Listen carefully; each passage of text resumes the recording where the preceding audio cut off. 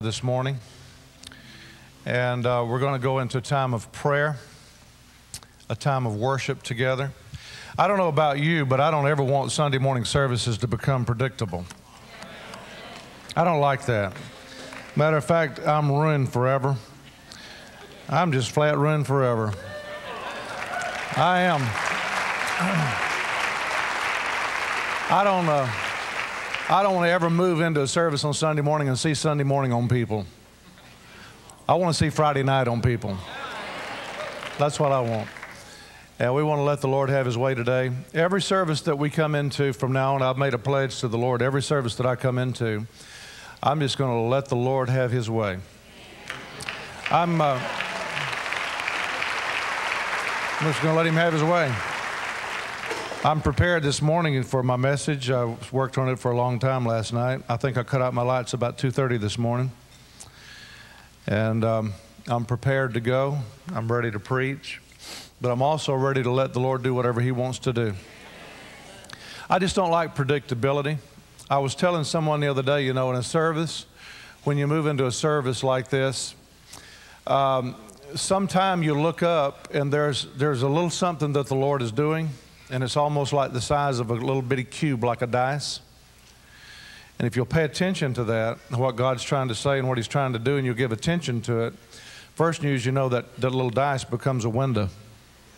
And first news you know it's a big door that the whole congregation can crawl through. But if you don't pay attention to that little bitty window whenever it first comes, it'll pass and you'll just have service. I'm tired of just having services.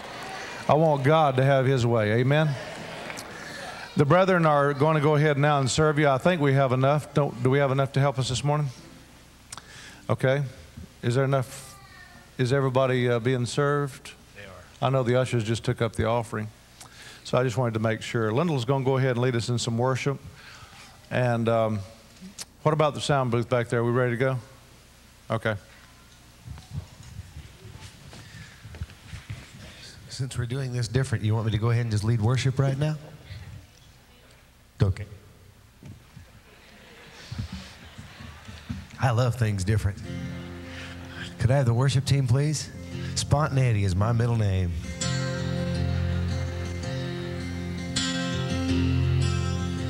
Put on the garments of praise for the spirit of heaviness. Let the oil of gladness flow down from your throne. Put on the garments of praise for the spirit of heaviness.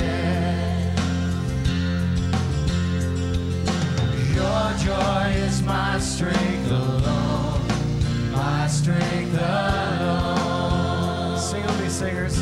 Put on the garments. Put on the garments of praise for the spirit of heaviness. Let the oil of gladness flow down from your throne. Put on the garments of praise for the spirit of heaviness.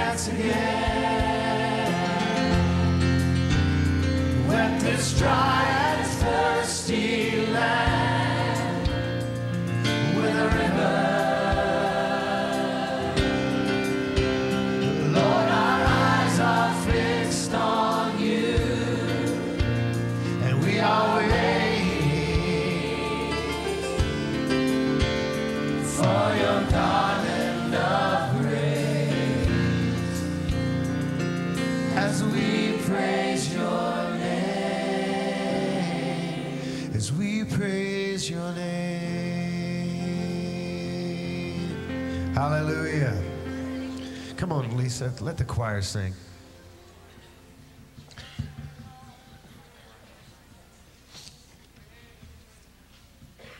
Hallelujah, Jesus.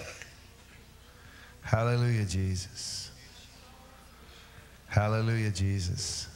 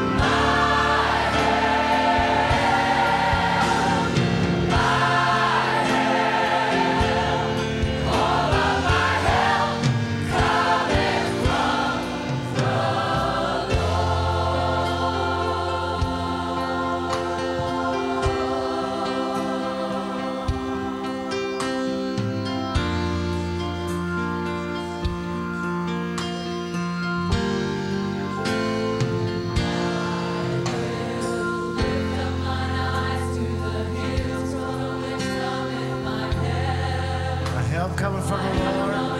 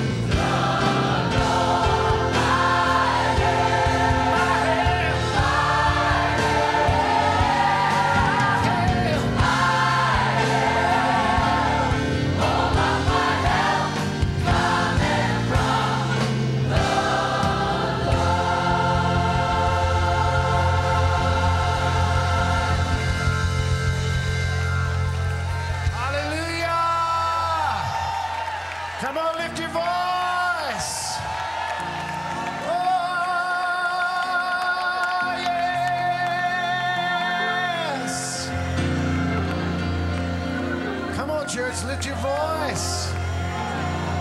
Oh, yes.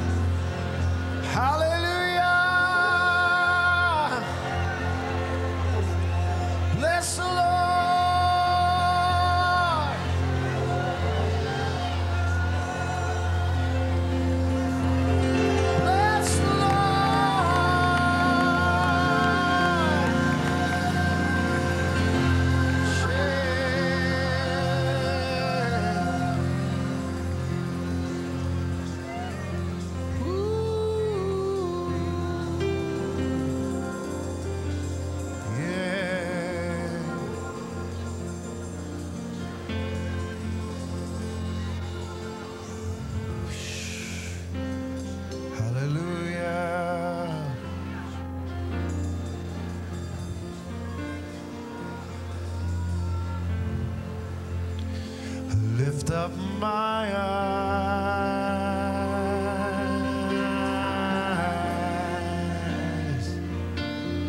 All of my help cometh from the Lord. Lift up my eyes. Oh, yeah. All of my help cometh from. Let's sing it again. Lift up my eyes.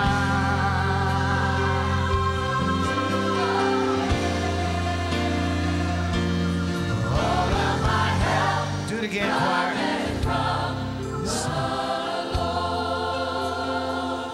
Lift up my eyes to the hill. All of my help. One more time. Lift up my eyes to the hill. All of my help coming from the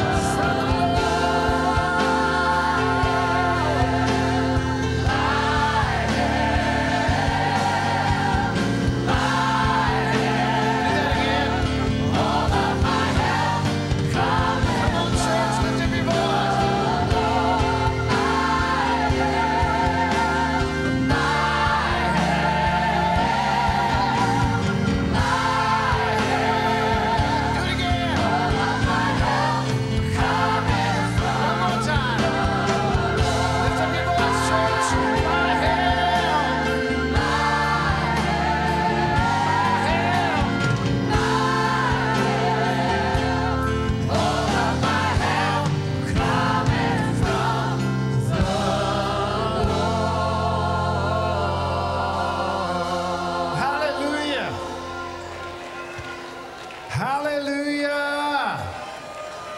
Hallelujah.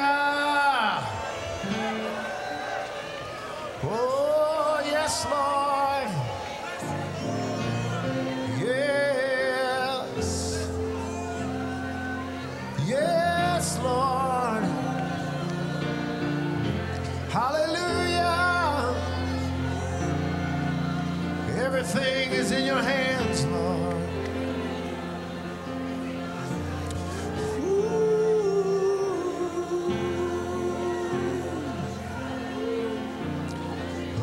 Yes, Lord, yes, Lord, yes, Lord, yes, Lord, yes, Lord, yes, Lord. Yes, Lord, yes, Lord, yes, Lord, yes, Lord, yes, Lord, yes, Lord. Hallelujah. Bless your name.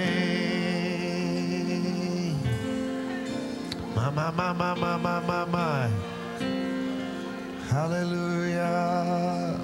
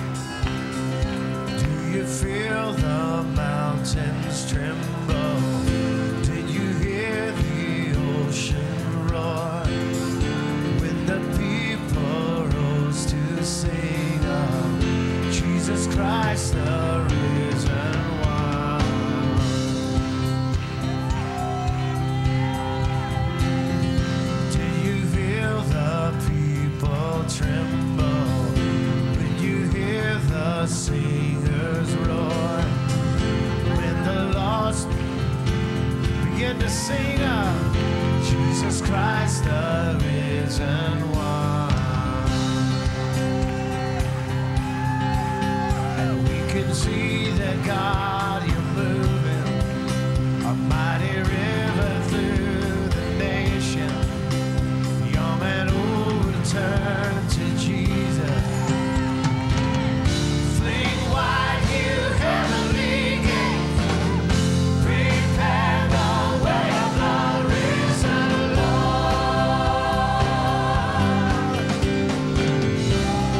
Come on, church, with your voice. Open up the doors and let the music play.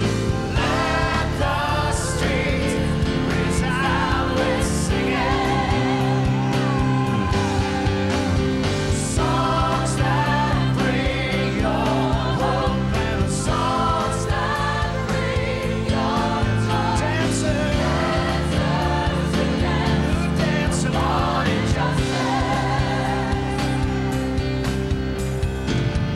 Did you feel the darkness tremble? All the saints join in one song. All the streams flow as one river. Wash away our brokenness. And here we see that God, you're moving. A time of jubilee is coming. When young and old return to Jesus. Fling wide, ye heavenly gates. Prepare the way of the risen Lord. Prepare the way of the Lord. Come on, choir. Open up the doors and let the music play. Let the streets resound with singing. Songs that bring your hope and songs that bring your joy. Dance the dance upon injustice. One more time. Open up the doors. Open up the doors and let the music play. Let the streets resound with singing.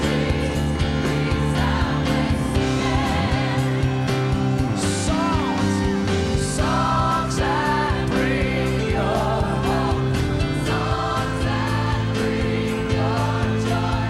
Dance to dance upon injustice. Did you feel the darkness tremble when all the saints join in one song? And all the streams flow as one river. Wash away our brokenness.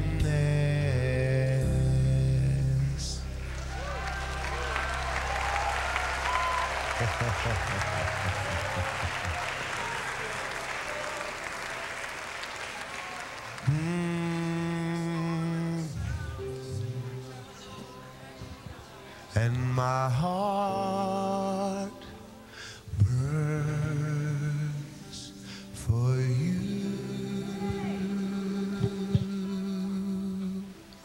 and my heart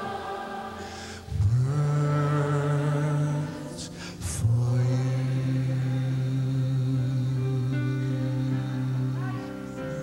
and my heart burns for you,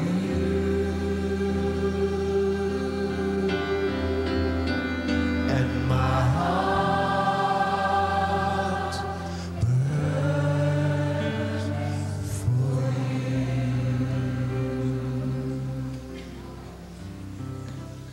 I probably need to apologize this morning.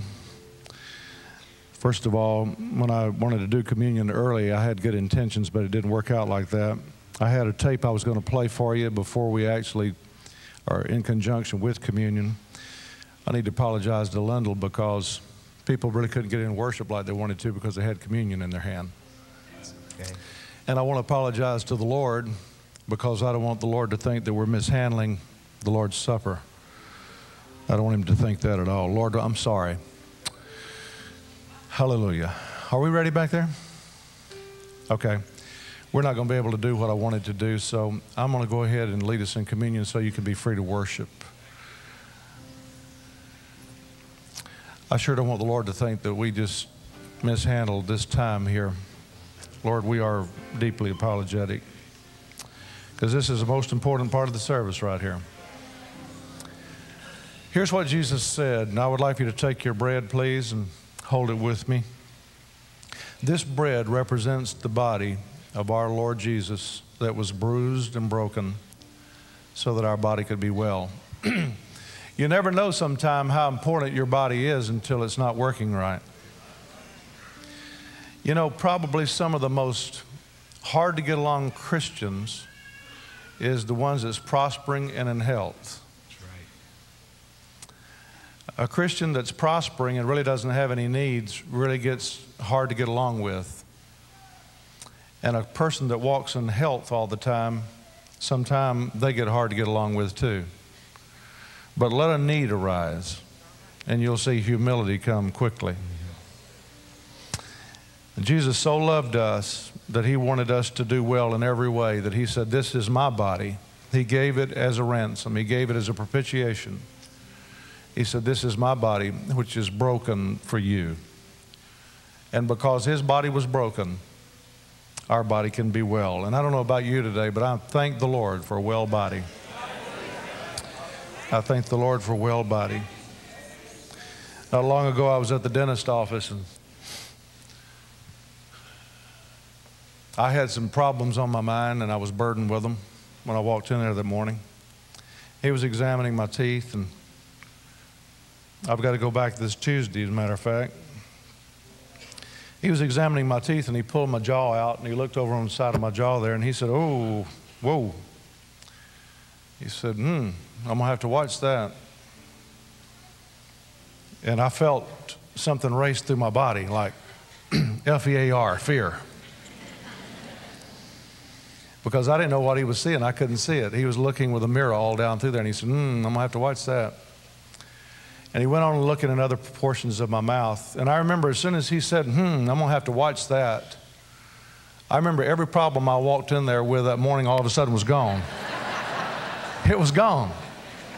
And now I was focused on, you know.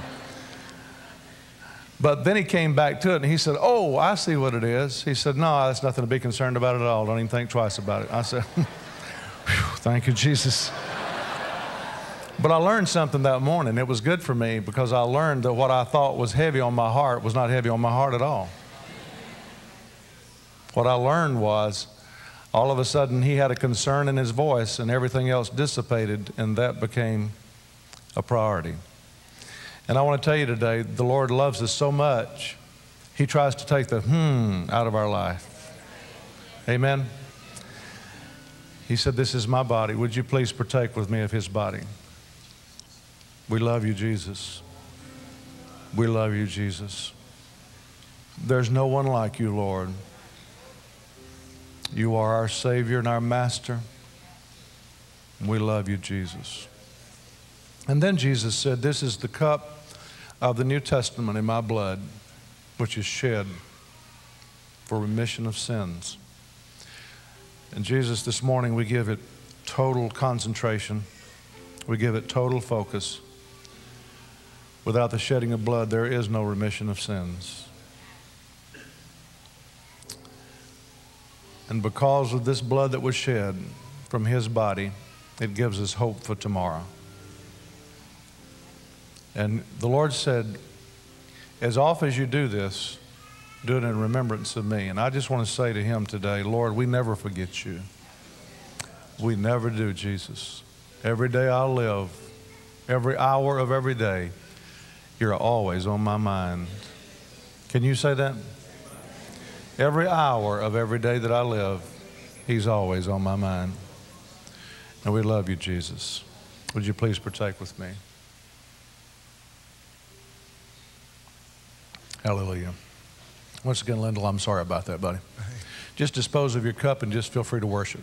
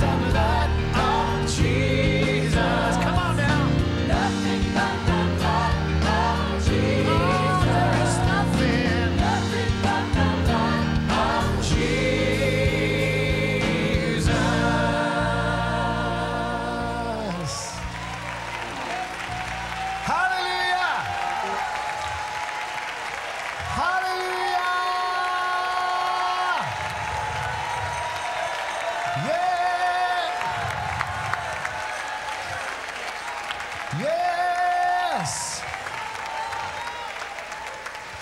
Come on, lift up your voice. You can do better than that, I think. Oh, yeah.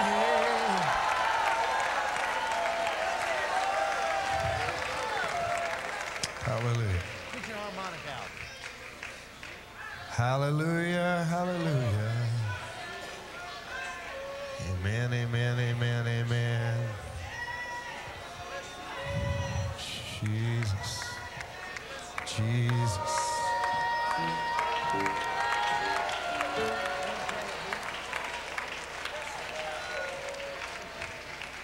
Bless the Lord. 1, 2, 3, 4.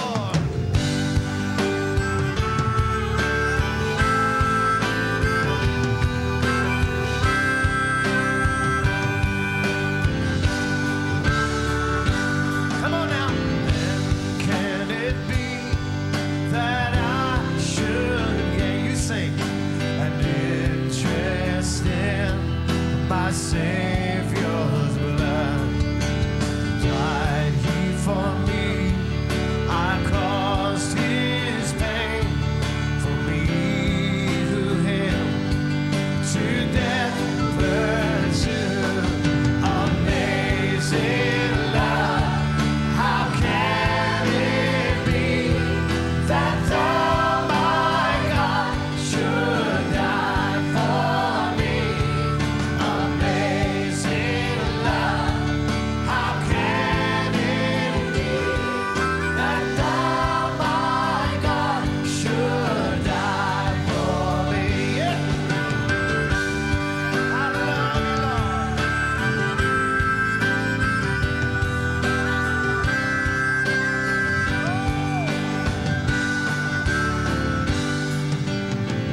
He left his father's throne above, so free, so infinite his grace.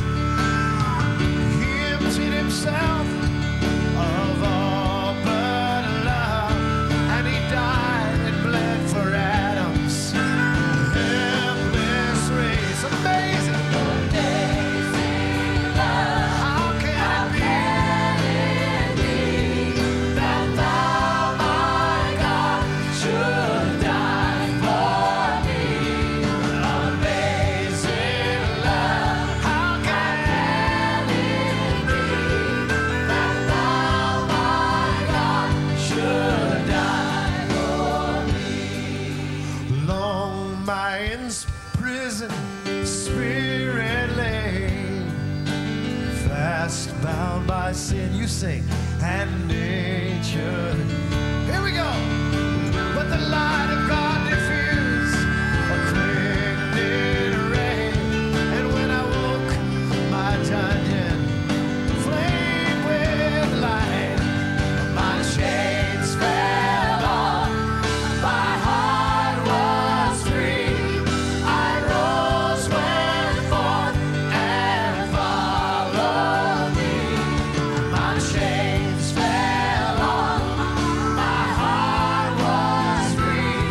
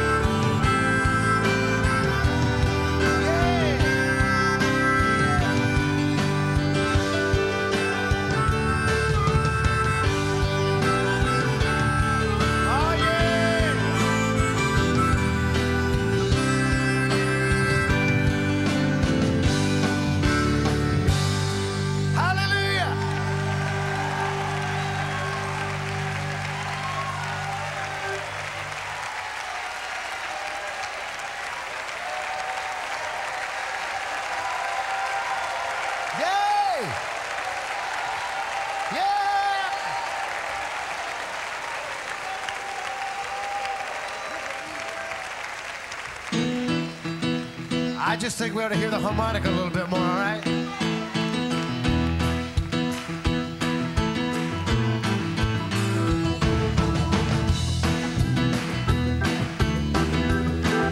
Oh, thank you, Lord, for your grace.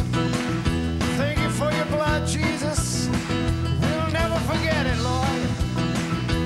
Every morning we're reminded of it, Lord, because your mercy begins again every day.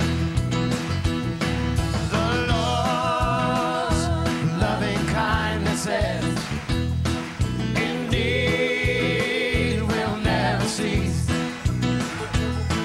and his compassions, they'll never fade away. They are new every morning. They are new every day. Oh, great is thy faithfulness. Say that again. Oh, great is thy faithfulness. The Lord's amazing grace. The Lord's amazing grace. It abounds to us. It abounds to us every day. And his great mercies. And his great mercies.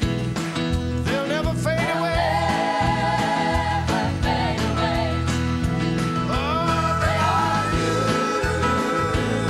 every morning. They are new every day. Oh, great is thy faithfulness. Is thy faithfulness. Say it one more time, church. Come on. Oh, great is thy faithfulness. Blow. Hallelujah.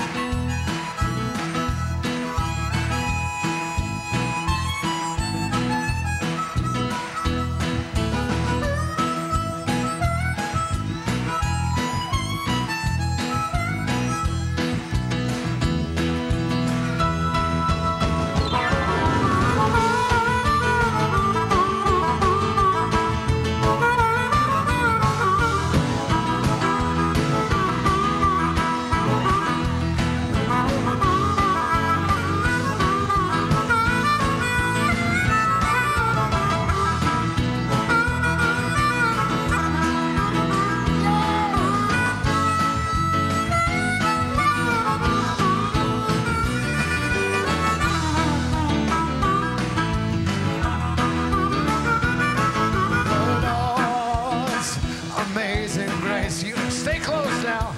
It abounds to us every day. And his great mercies, come on.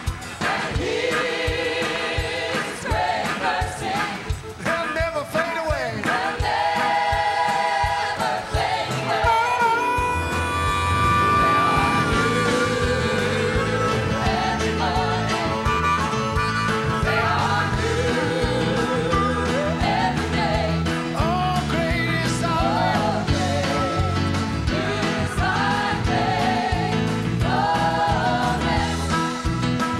Play that second part again, Benny, right here.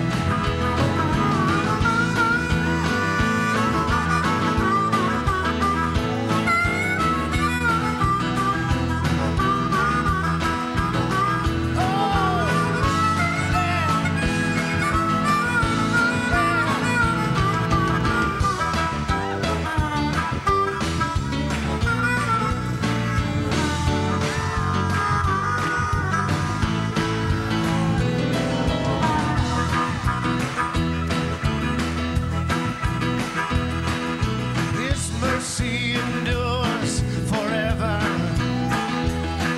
to every generation, every generation.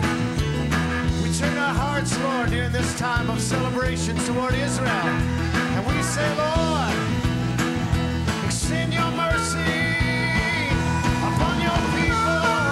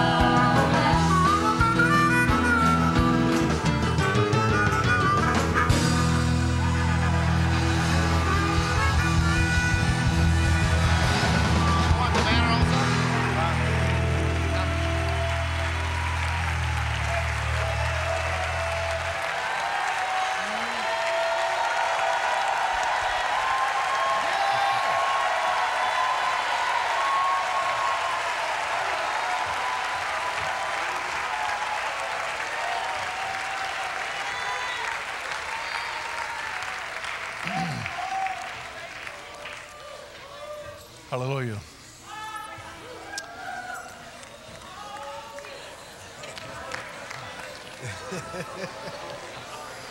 Well, go ahead.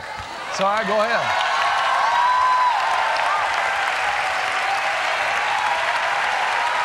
Go ahead.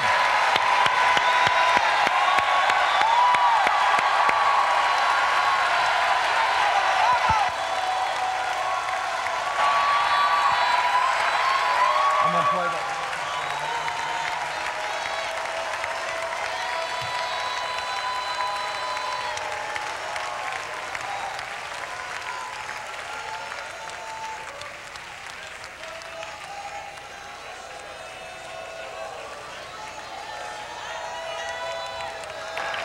Hallelujah. A few days ago, I got an email from Dutch Sheets. I may have told you about that. And in that email, he was really concerned. He went to his church and for a Wednesday night service, just a common Wednesday night service. And the Spirit of the Lord came on him very strong. He said the strongest that the Lord's ever come on him, and he's never wept that hard in his whole life. And he said his church went into intercession. And he said the Lord spoke to him and told him that he was putting intercession on him for America. I was with Pat Robertson Friday night in Pennsylvania, and Pat Robertson mentioned the same thing.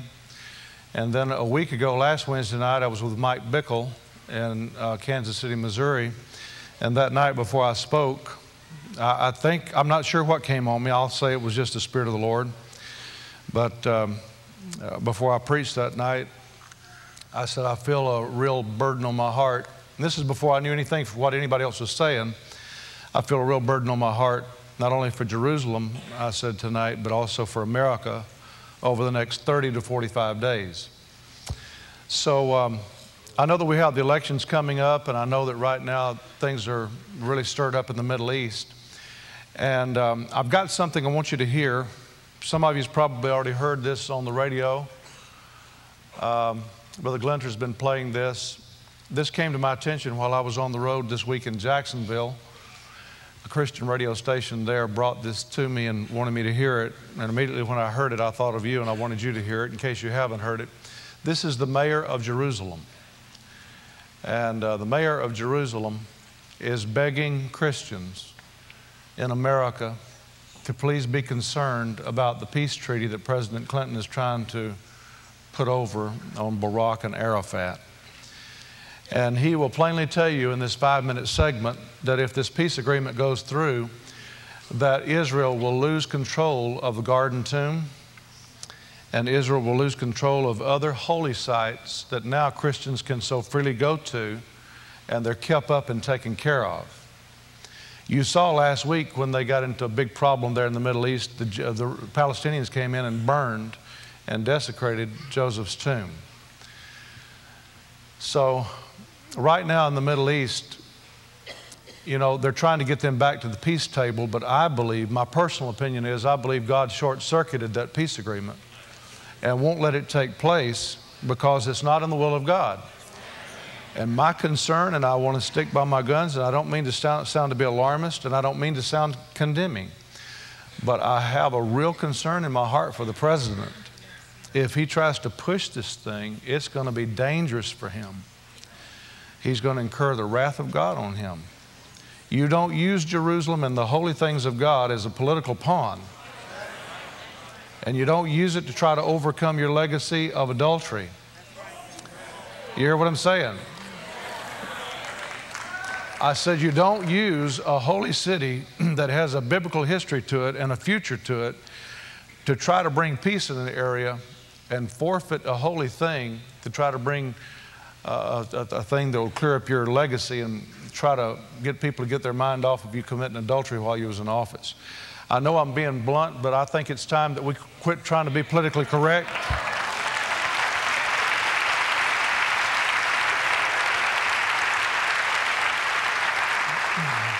I'm really so tired of hearing people get up and tiptoe around and try to be politically correct. I'm real sick of that. I think it's time for somebody to come out and just God's people to just come out and just call the shots like they are. And This thing in regard to Jerusalem is a very serious thing. And I don't think that the average person really realizes how serious Jerusalem is. I woke up Friday morning, and when I came awake, I didn't hear anything. Usually the Lord speaks to me a lot whenever I wake up. And I'm not even saying this was God speaking to me, but I think it has significance. I woke up Friday morning in my coach, and as I was waking up, I didn't see anything, but I saw a hand on an old, like a teletype, like one of these Morse code things, you know, that sends up, you know. And a tape was coming out of a machine as this finger was mashing out this Morse code. A tape was coming out of this machine that said, "Pray for the peace of Jerusalem." And up at our men's conference there in Pennsylvania Friday night, I asked the men if they'd stand with me and pray, and 45 minutes later they stopped praying. A spirit of prayer broke out. But I want you to be seated for just a few moments, and I want you to hear this 5-minute, I think it's about a 6-minute, a message from the mayor of Jerusalem. I'd like for everybody to hear this, and then we're going to come back in just a few minutes and we're going to pray in regard to Jerusalem. Now, one thing I want to say too before you start that, I don't want anybody to ever get tired of John Kilpatrick coming up here behind this podium and bringing attention to Jerusalem, because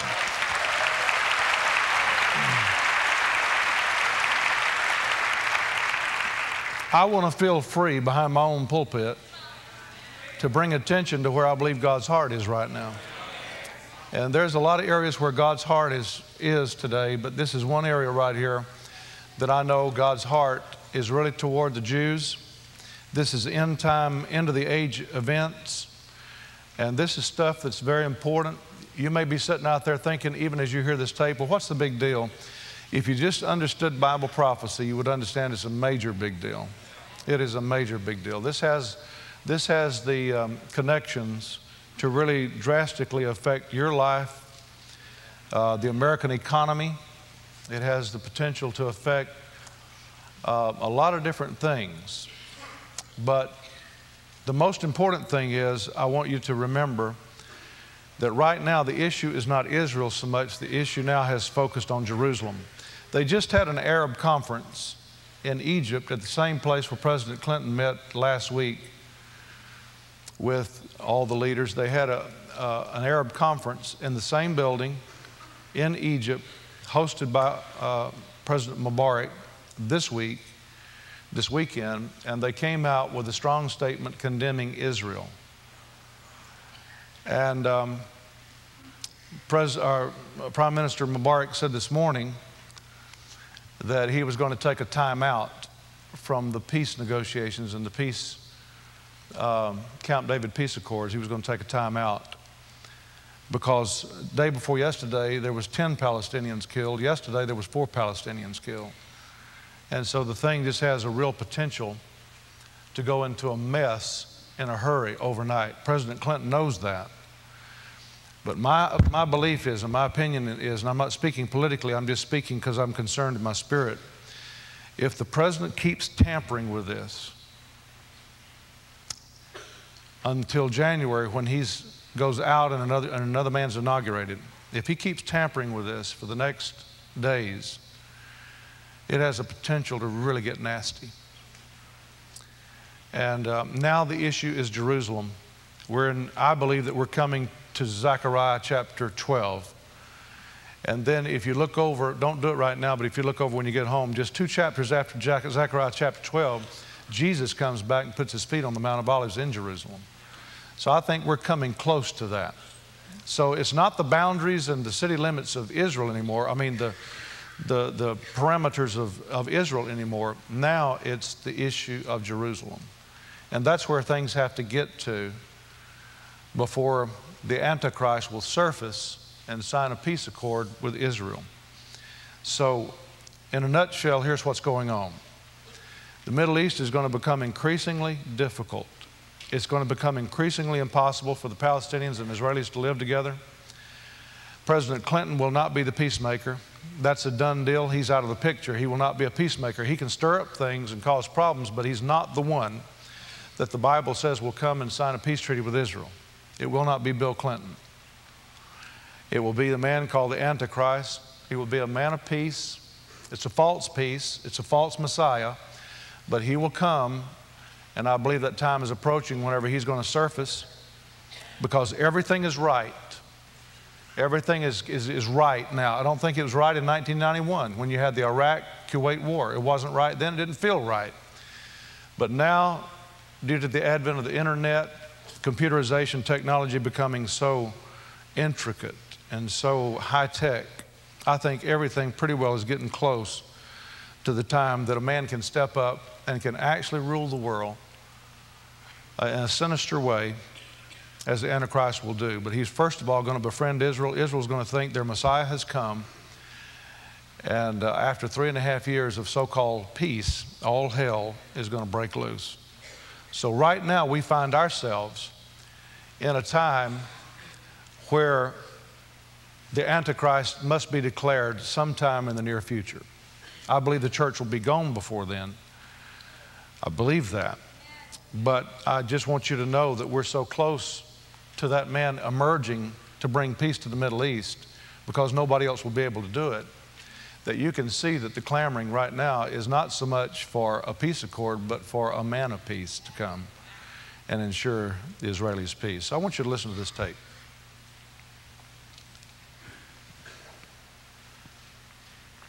This is an urgent message from the mayor of Jerusalem. I am Ehud Olmert, mayor of the city of Jerusalem, and I speak to all of you from Jerusalem, the holy city, the greatest city in the world, a place where Jews, Muslims, and millions of Christians from all over the world come to practice their beliefs. And now, on these very days, the city of Jerusalem is in some danger. You may have heard that the political status of the city of Jerusalem is now under consideration. And there is a political process which involves the United States of America, President Clinton, the leaders of the Arab countries, in particular the leader of the Palestinian Autonomy, Mr. Arafat, and the State of Israel. And the most sensitive part of this political process is the claims of the Muslims to take over the Temple Mount and claim sovereignty for the Palestinians and the Muslims over the Temple Mount. This is the most sensitive, the most important of all the issues that are now under consideration for the peace process. And many people come to me and they ask me, do we Christians have to say something? Is our opinion important in the context of this process? Shall we speak up? And I want to take this opportunity that I speak to you today and ask you, please speak up. Jerusalem is so important for you. There are so many important places that are so sacred to hundreds of millions of Christians in Jerusalem. Jesus lived in Jerusalem. Jesus died in Jerusalem. And you know, my friends, that for the last 33 years, we, the State of Israel, the city of Jerusalem, have protected all the sites that are so important to you. For one simple reason, because we have enormous respect for your religion and enormous respect for your tradition. You are part of Jerusalem. You are part of the history of Jerusalem. You are part of the future of Jerusalem. And you, all of you who read the Old Testament, as we do every day, the Jewish people here in Jerusalem, you know that God wanted the Jewish people to build their temples in Jerusalem, on the Temple Mount. The Temple Mount is first and foremost the site of the Jewish temples. And God wants the Jewish people to keep sovereignty over the Temple Mount. Of course, according to our tradition, according to our values, all the holy sites in the city of Jerusalem, everywhere, should be open for everyone. There should be free access to all the holy sites. All believers from all over the world should come to our city and enjoy the beauty of this great place and pray to God. And we make sure that you can do it in a spirit of freedom and tolerance and respect, because this is how we treat our tradition. This is how we treat the tradition of others. Therefore, you should speak up. Raise your voices. We need to hear your voices. We love to hear your voices. We want to hear them from across the world, coming from all sides, saying to President Clinton, to Prime Minister Barack, and to the Palestinian people, don't touch Jerusalem. Don't split the city. Don't spoil the Temple Mount. I hear all the time Chairman Arafat, directly and through his representatives, arguing that he is the defender not just of the Muslims in Jerusalem, but also of the Christians. That he speaks for the Christian communities when he demands full Palestinian sovereignty over the city of Jerusalem. And I wonder, does he speak for the Christian communities? Are Christian communities interested in having a Muslim control over the most precious sites for the Christian people in Jerusalem?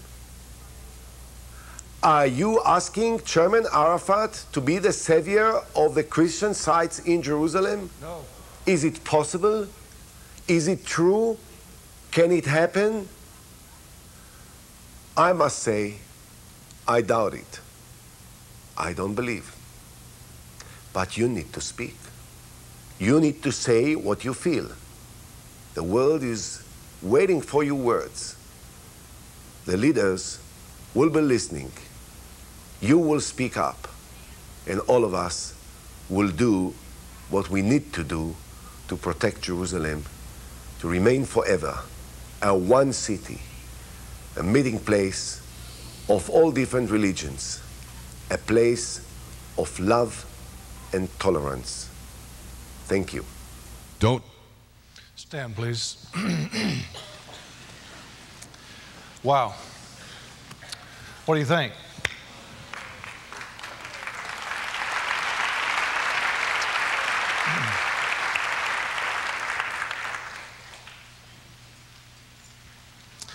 I heard while Chairman Arafat was at the Arab Summit this weekend, he made the statement again. It was carried live on CNN. We all heard it if you listened. He said just yesterday, he said, I will not stop until I make Jerusalem the capital of the Palestinian people. So he's out with it. He's out with it. It's out. That's his statement. That's his purpose. That's his goal. And the issue here again is not Israel, but the issue is Jerusalem. I also heard that Israel said about 10 days ago, they said there will be no Masada for us again. They said there will never be another Masada for us. They said we will fight till the last drop of blood for our city of Jerusalem and for our homeland of Israel. So friend, there we have it. We have something to pray about this morning. And I want you with me for the next few minutes to just lift your voice, express your heart to the Lord. Yeah, it's important to let President Clinton and people like that know.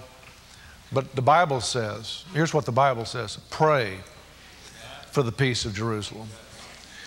And when I came awake Friday morning and I saw that instrument tapping out those words, and then they were being printed on a little tape coming out of a machine, pray for the peace of Jerusalem. Man, I said, God, I don't know what's up, but I know that this is my church, this is my flock, this is my congregation, And I've been a lot of places over this nation in the last 5 days. It was one of those busy weeks that I've had that I had to do this week. And I only got to preach one time out of 5 times this last week because prayer broke out in a major way. And the power of God broke out in a major way. And I'm not saying that's going to happen this morning. I'm not even insinuating that it should.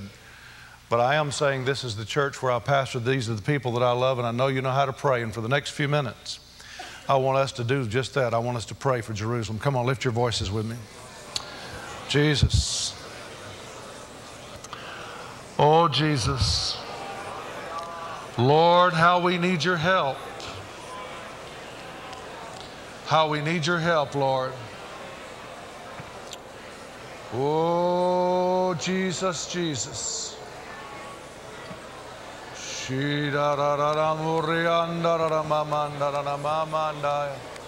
Come on, friends.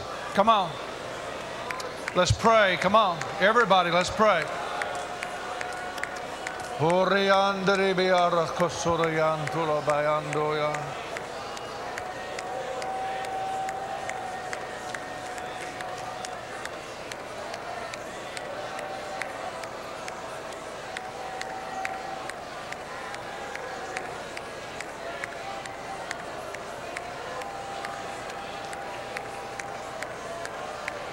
Sida mandri kariaro dorian salalamando. Kia lalamando riastolamandro koyada mamayando. Jesus. We pray, Lord, for Jerusalem today. We lift them up, Lord. We lift up the inhabitants of Israel. We lift up, Lord, the inhabitants of the Holy Land. God, I pray that you'll deal with our president. Lord, don't let him force the Israeli people to give up Jerusalem. Lord, stop the peace negotiations, we ask it. Let the will of God be done, Lord. Let the will of God be done in Israel as it is in heaven. Let the will of God be done for Jerusalem as your word dictates, Lord. Father, we bind every plot, every plan, every scheme that violates the Word of God. Bring it to naught, Jesus. Bring every plan of the devil to naught. Bring the plans of Yasser Arafat to naught. Lord, bring the plans of anybody that's not right. Bring their schemes and their plans to naught. In the powerful name of Jesus. Lord, today we lift up Jerusalem, the city on a hill. Lord, and we cry out for it. We ask, Lord, for peace. Peace for Jerusalem. Peace, Lord, for Jerusalem. Peace for Jerusalem. Lord, we speak that the chaos and the fighting and the warring would begin to diminish. And that, Lord, your will be done. Father, we pray that you'll begin to stir the church to know that the end of the age is upon us. And we cannot afford to neglect it any longer. We must refocus. We must retool. We must pray afresh and anew, for the hour is approaching when the Son of Man shall return. Oh God, give us a renewed vision. Give us a renewed heart for the soon coming of our Lord Jesus. In your powerful name we ask it, Lord. Katariando, Sididiariando, Lola Mamandra Koyandaya. I want everybody to stand together. I want you to grab hands with the person beside you all the way across the aisles and lift them up, and let's lift our voices together. Come on. Let's let heaven hear us this morning. Come on. Woo!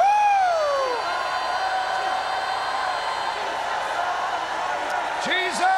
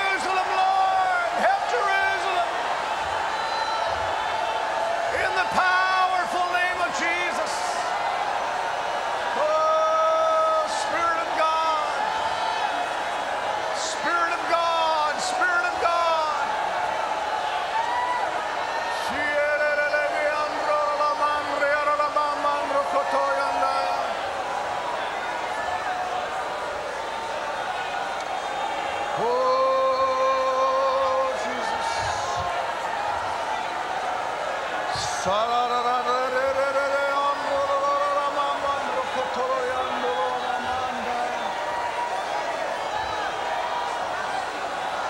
powerful and the glorious name of Jesus.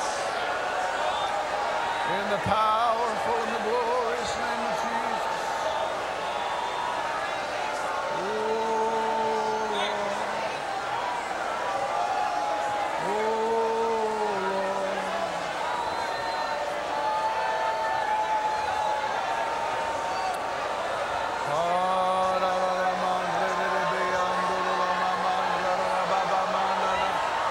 Come on, intercede, church.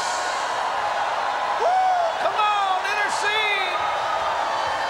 Intercede, intercede. Come on, intercessors. Jerusalem, Jerusalem. City of our God. City of our God. We pray for you in Brownsville this morning. We pray for you in Brownsville this morning. We lift you up, Jerusalem. We're with you, Jerusalem. We're with you, Jerusalem. We're with you. We're with you. We're with you.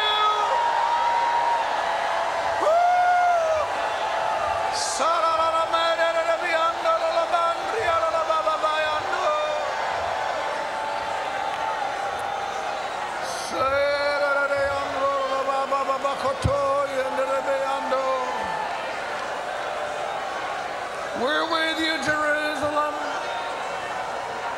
We may be thousands of miles apart, but we pray for you nonetheless today. We pray for you. We pray for you. We intercede. We stand in the gap for you today. You don't even know how to pray for yourself, but we pray for you, Jerusalem. We know that the Messiah, the Lord Jesus, is going to come back to you. Woo! The Holy Ghost, get you ready for a visitation from Jesus.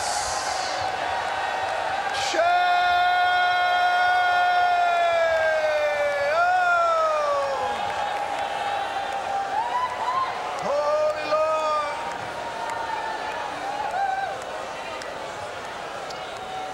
Lord.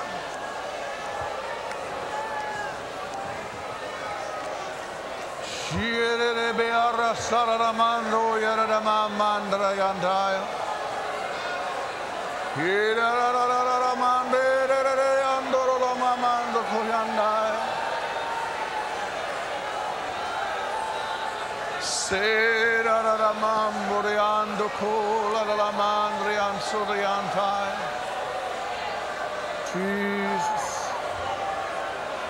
Jesus, Jesus. We intercede, Lord. We intercede, Jesus.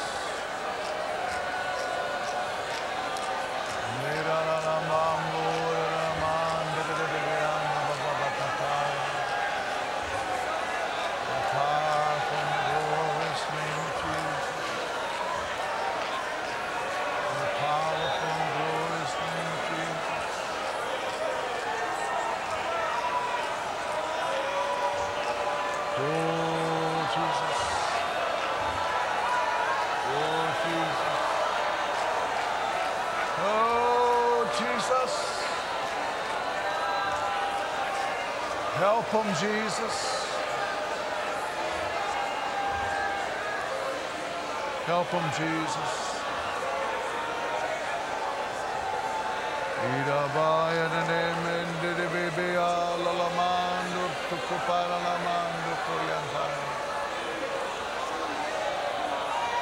Powerful name of Jesus.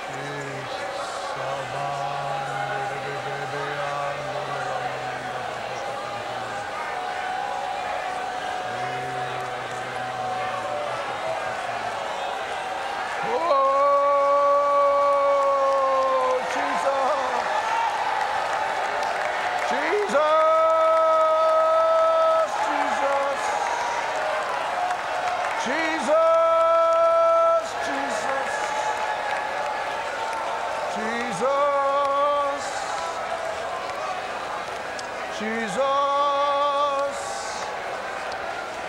Jesus,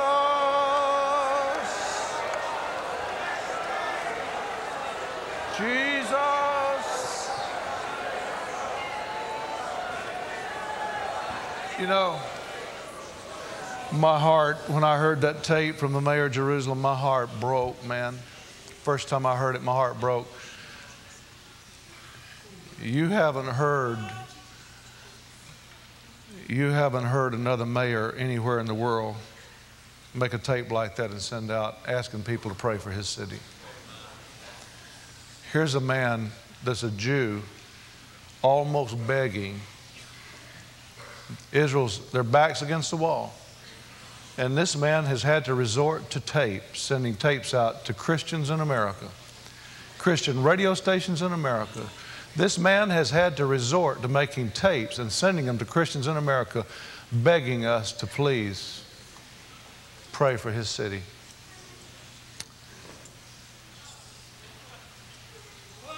Man, when I heard that, my heart just broke for him.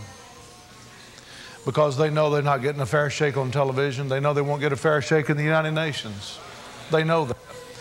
And so they're saying, please, Christians, if you love us, if you care for us, pray for us, and please contact some of your politicians and tell them don't do this to us. Man, that's sad. Let's just pray for a few more minutes and I'm going to preach. Jesus. Jesus. Lord, we heard the cry of this man. We heard the cry of his heart, Jesus. We heard that mayor crying out to the church to pray for him. Now, Lord, we're going to do it. We're going to do it, Jesus.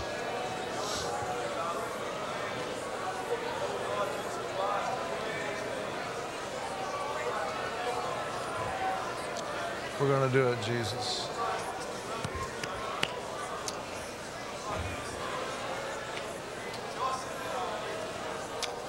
We're going to do it, Jesus. Oh, come, oh, come.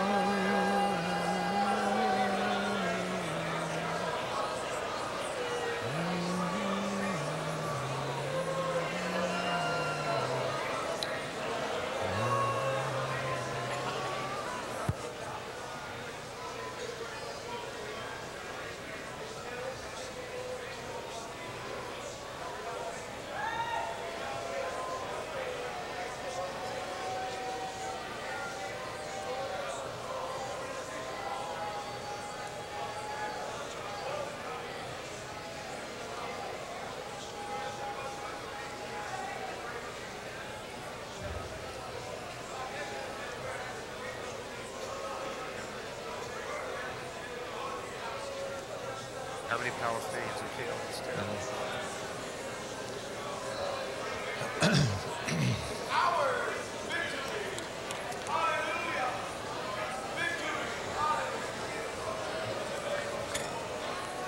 I want to just say one more thing. Everywhere I've been this week on the road, when I've talked like this, I've had people get up and walk out on me. And I don't know if they did it this morning here or not. I didn't really look around, but I'll just say this to you. Wherever I go, I'm going to talk about Jerusalem. And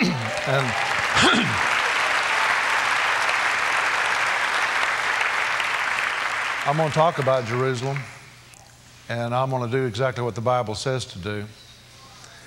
And, you know, I'm to the point with this thing, even about revival and whatever, I'm to the point that my life really doesn't mean anything. I mean, these remaining days that God's given me on the earth, I'm going to really focus and get as much done for God as I can, because I know that the end of this age is coming to a close. And I even had some ministers get all puffed up about it. But you know, I made up my mind. I'm going to do what I know is right. If everybody walks out on me, I'm going to do what I know is right. I really am.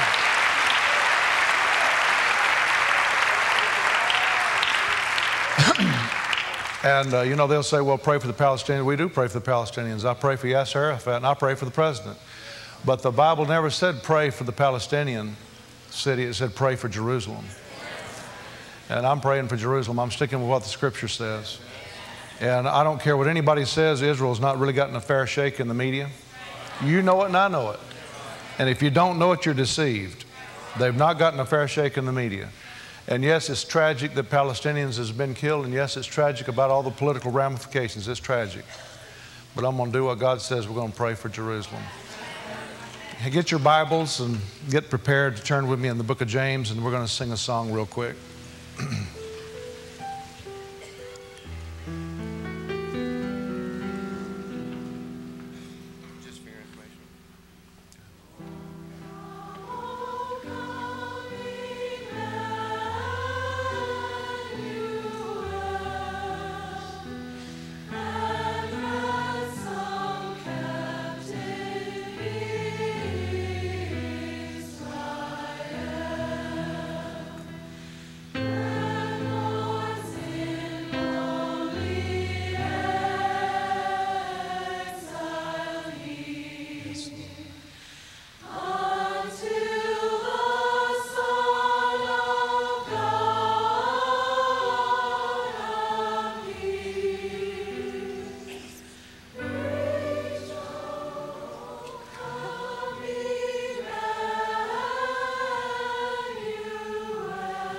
Sing with us, church.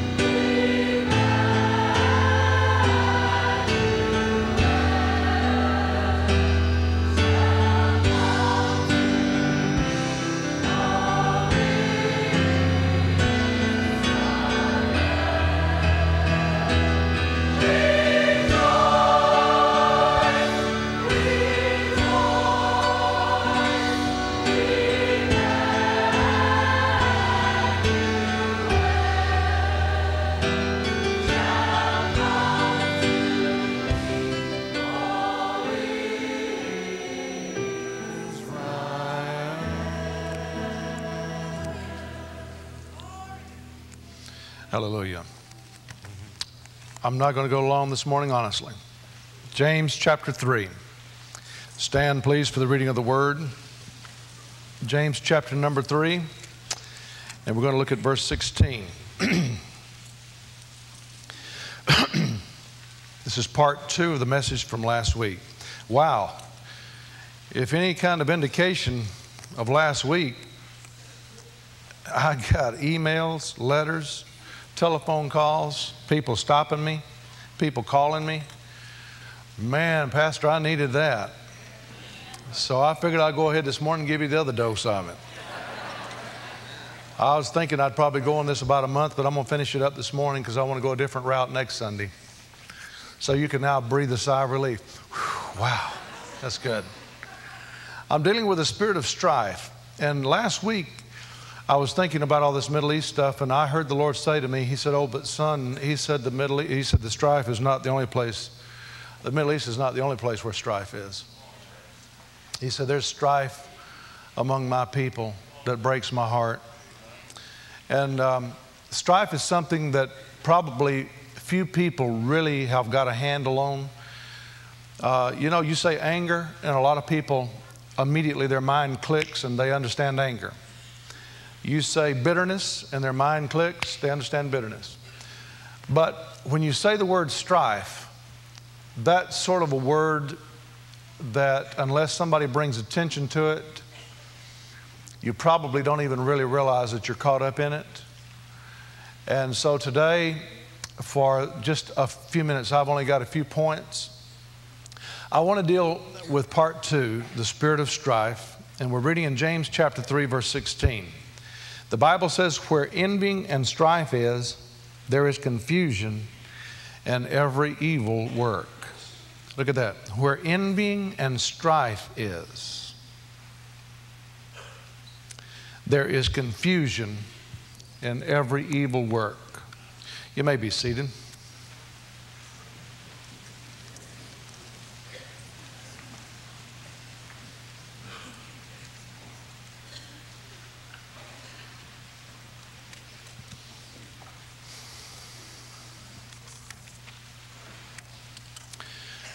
The dictionary defines strife as fighting, conflict, bitter dissension, a struggle, or contention. It is also defined as debate, provocation, and factions. My belief is that many Christians have slipped into a spirit of strife and they don't even recognize it as the root of their problem. I want to just give one illustration that I gave last week, and I promise I won't spend any time on it. I'm going to move on, but let me just give one illustration that I gave last week. I have preached here for years at this church that the Bible says don't let the sun go down on your wrath.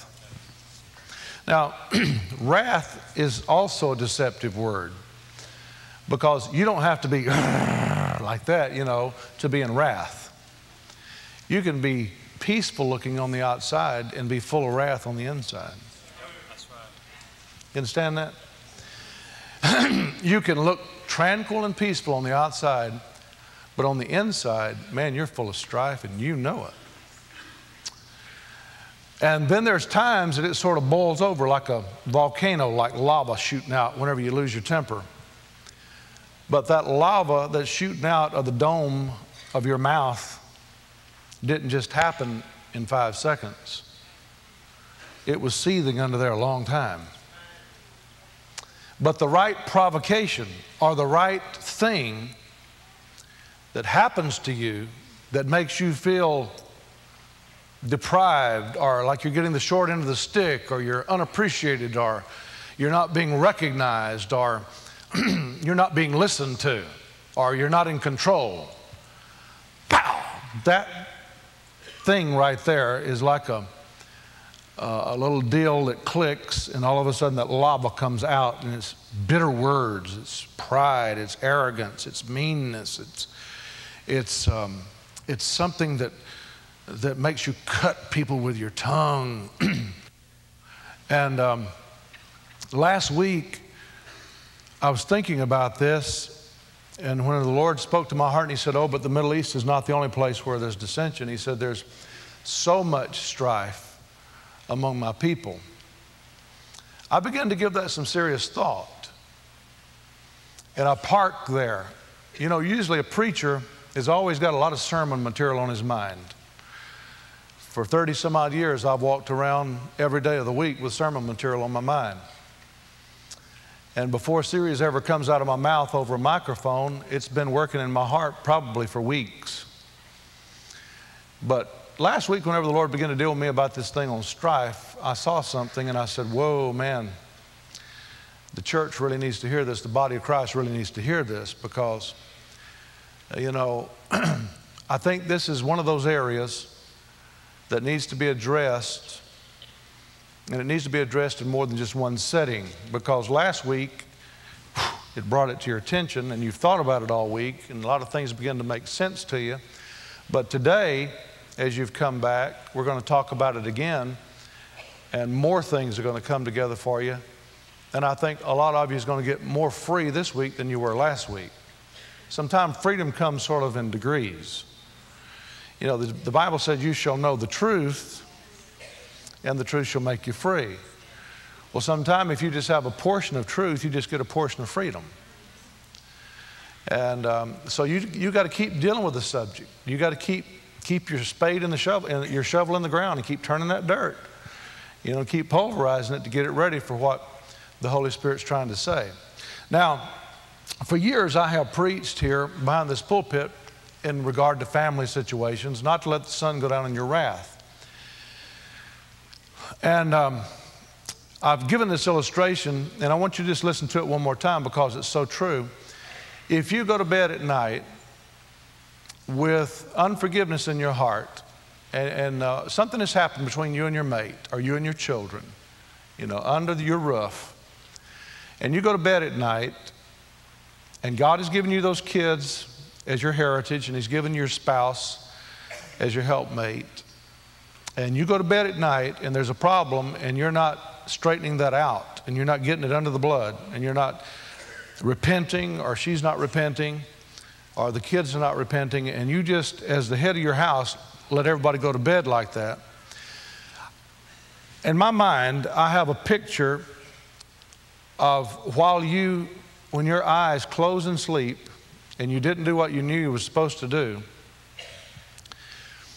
In my mind, it's like the walls of your house begin to slide and open up. And it's like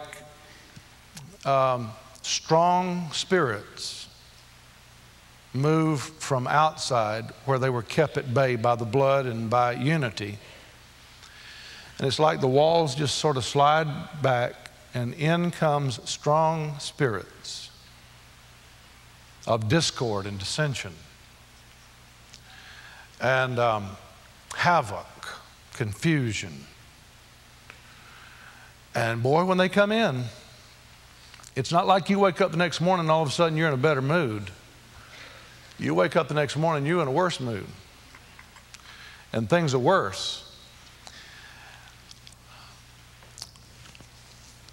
Every pastor that's been in the ministry for any period of time can talk to you just like I'm talking to you. This is not something unique with John Kilpatrick. But every pastor that's been in the ministry for any period of time that's done counseling, which I've done years of it, will tell you that a man and his wife that's tremendously in love and respects one another and prays together, worships together, can get to a point that they actually talk divorce. And what gets them to that point where they can actually talk divorce is because something crept in, and you can call it anger, you can call it bitterness, you can call it unforgiveness, but I think probably a real good word would be the word strife. Because strife is one of those words that, if not defined, can sort of creep in on you, and it has a lot of roots to it, a lot of offshoots to it that affects you. So I'm going to use the word strife. And they can actually start talking divorce. And then you wake up the next morning and things seem to be worse. Your mind is in a gear that it wasn't in 24 hours ago. Now all of a sudden, things are really cooking. Now you're saying hurtful things. Now you're saying things that you've kept locked up for a long time. And they're coming out, they're spewing out. And sometime when a spirit of strife gets a hold of you, you say things that you really can't take back. You may ask forgiveness for it, but there's a wound and a hurt in the heart of your mate or your children that they may forgive you, but it hurt them deeply. And Satan relishes in that. Don't you just hate the devil? You know, I hate the devil because he relishes in the fact whenever people get hurt. I hate to see anybody hurt. Man, whenever somebody starts crying, I want to leave. I want to leave the room. Or either I want to reach out there and grab them and pull them to me and comfort them. But I hate the devil because the devil just relishes in seeing people get hurt wounded, offended, grieved. He just relishes in that. And I hate him for that. And if the devil wants to tear up your marriage, he could not choose a more accurate tool than the tool of strife.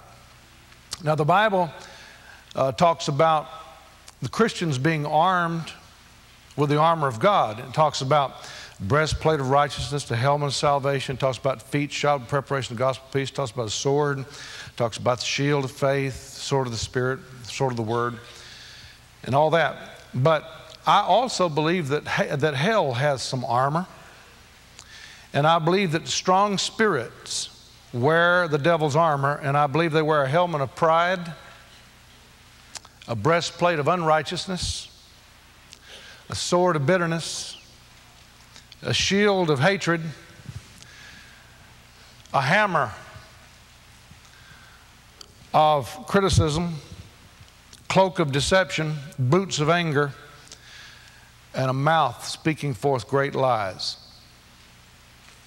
And you might say, Brother Kilpatrick, how in the world do I know if I'm affected by a spirit of strife? Because it involves bickering, it involves arguing over petty things that develops into big things.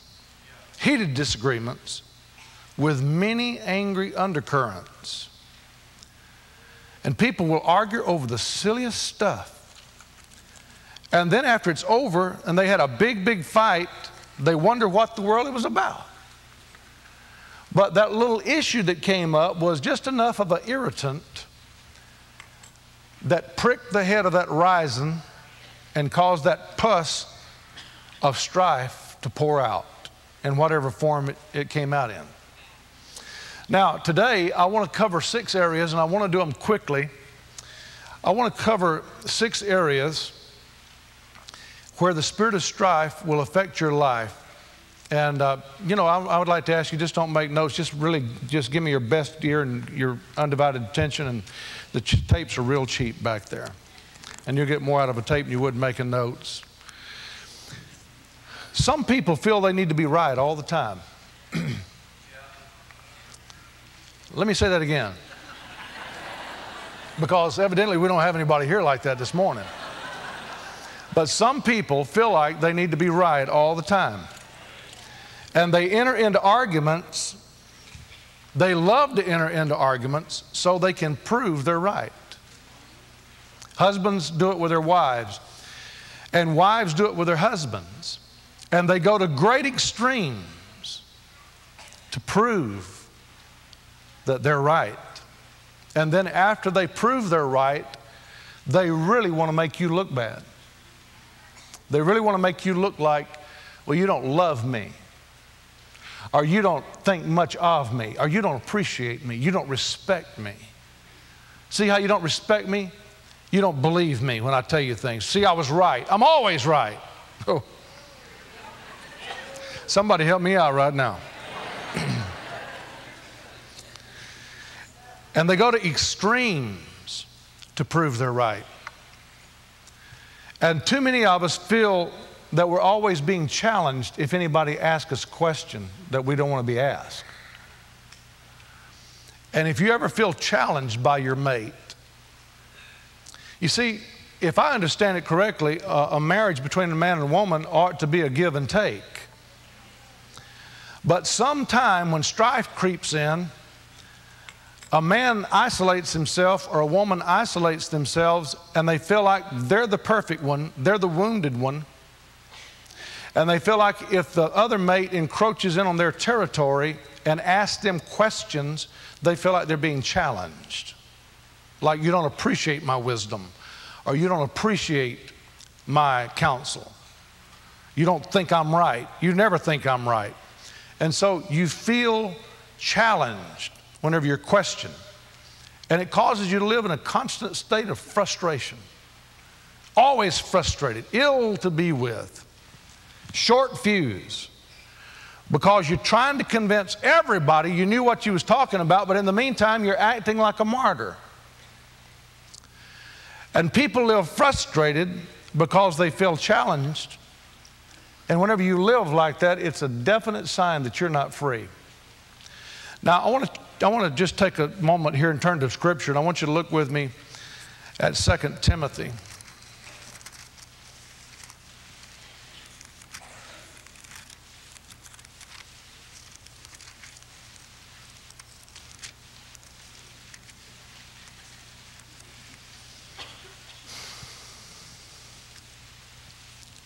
Second Timothy.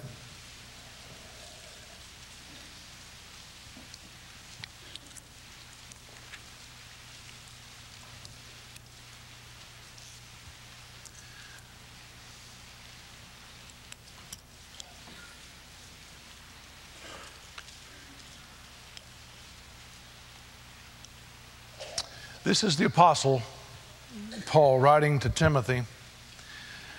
And boy, his wisdom just comes out here. And it's not only Paul's wisdom, but it's the Word of God. Look what he says in chapter 2, verse 24. He says, the servant of the Lord must not strive.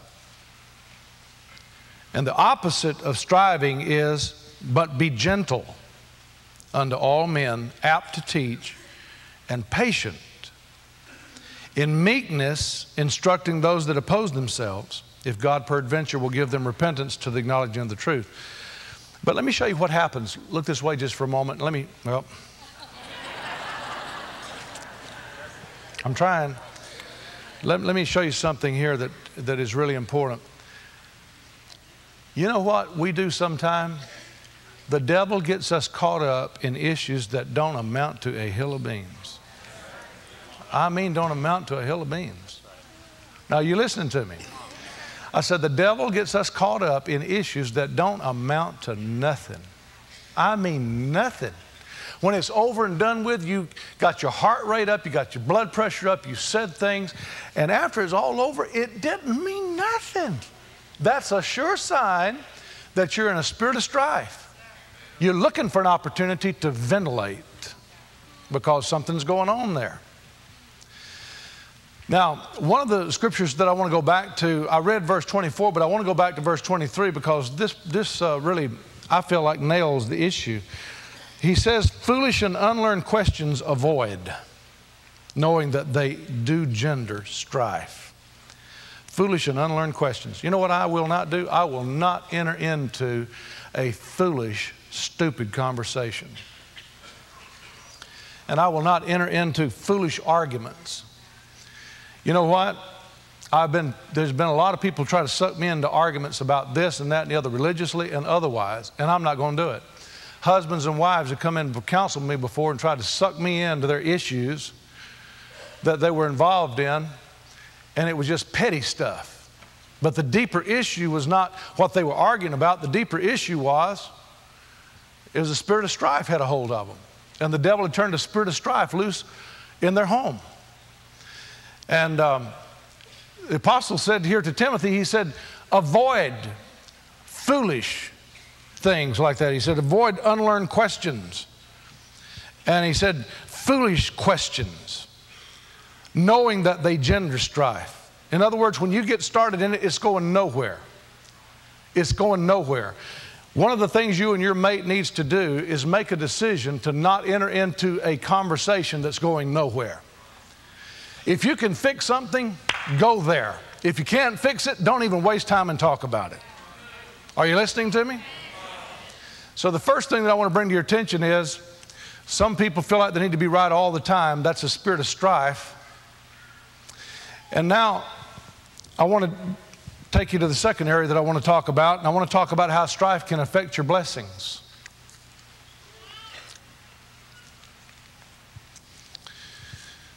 How many of you want to live a good life? In order to do it, you don't need a new wife. In order to do it, you don't need another husband. All you need to do is swallow your pride and humble yourself and repent. That's all you need to do. Because you see, it's just like if a pastor says, oh, this church, oh, I can't stand it. Sister so-and-so and brother so-and-so, they just give me the devil. I'm going to resign and I'm moving to Saginaw. Well, I got news for you. When you get to Saginaw, brother and sister so-and-so will have a different name, but it's the same old spirit. And in a marriage, you may say, I'm going to put this woman away. I can't live with her. But go ahead and put her away and get you another one. Same old stuff. You know why? Because the problem is not always out there. The problem is in here most of the time. Are you listening to me? And I want to tell you something else too, friend. You reap what you sow. And if you was hard on your ex-wife, your new wife is going to be hard on you. Jesus, I shouldn't have went there.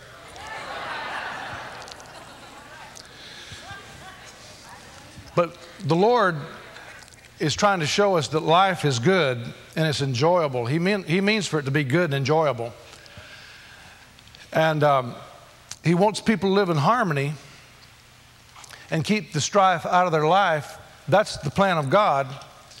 And unity is a wonderful thing, and it's a blessing from the Lord.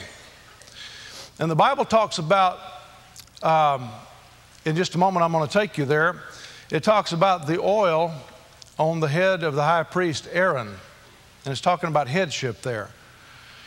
It says unity is like precious anointing oil on the head of the high priest. And let me say this to you. I want everybody to look this way, and let me just make this point real clear. Did you know that where unity is, the anointing is? And where unity is not, the anointing is not. As the oil on Aaron's head, the high priest, it was anointing oil. It says, unity of the brethren, how precious it is and how good it is. And where there is unity, there is preciousness, and there is good things, and there's anointing. But where there's not unity, it's not good, and it's not precious, and there's not an anointing. That's the deduction that you and I need to make from this morning. And I want to say this too before I really get too deep into this particular point. Sometime you can not only have strife with a person, but you can have strife with a place.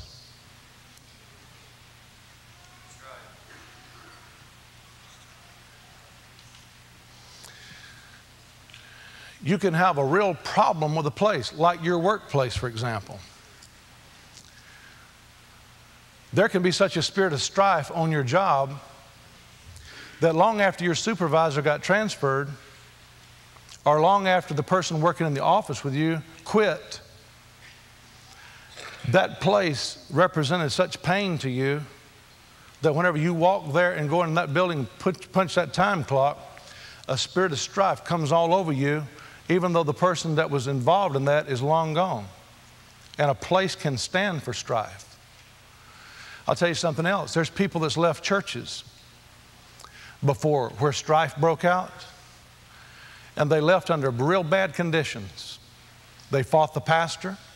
They fought the board. Maybe the pastor wasn't right. Maybe the board wasn't right. And there was a real conflict there. But long after that pastor moved on, or long after you worked that out somehow, you still drive by that church and you can't hardly look at it. And when you do look at it, you feel something well up in you. It's a place that engenders strife. The home I was raised in was hell. And to this day, I'm 50 years old. If I would drive back to my hometown today and pull up in the driveway of that house, I would feel cold and clammy. See what I'm saying? And sometimes it's not just a person that you've got a problem with when it comes to strife, but sometimes it's what a place stands for that just accentuates that strife. But the Bible says that unity is like a precious anointing on the high priest. Where there's unity, here's what God promised He would do. Now look this way look at the scripture. I'm sorry, I'm really trying real hard. Psalms 133. I'm really trying, man. I tell you, this is difficult. And I got a lot of emails this week that said, Pastor, don't worry about that. Don't worry about it. So,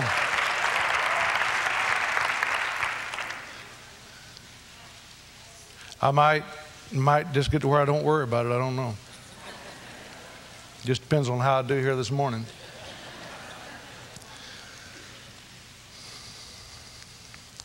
I want to ask you a question. How many of you are really concerned about peace in your life?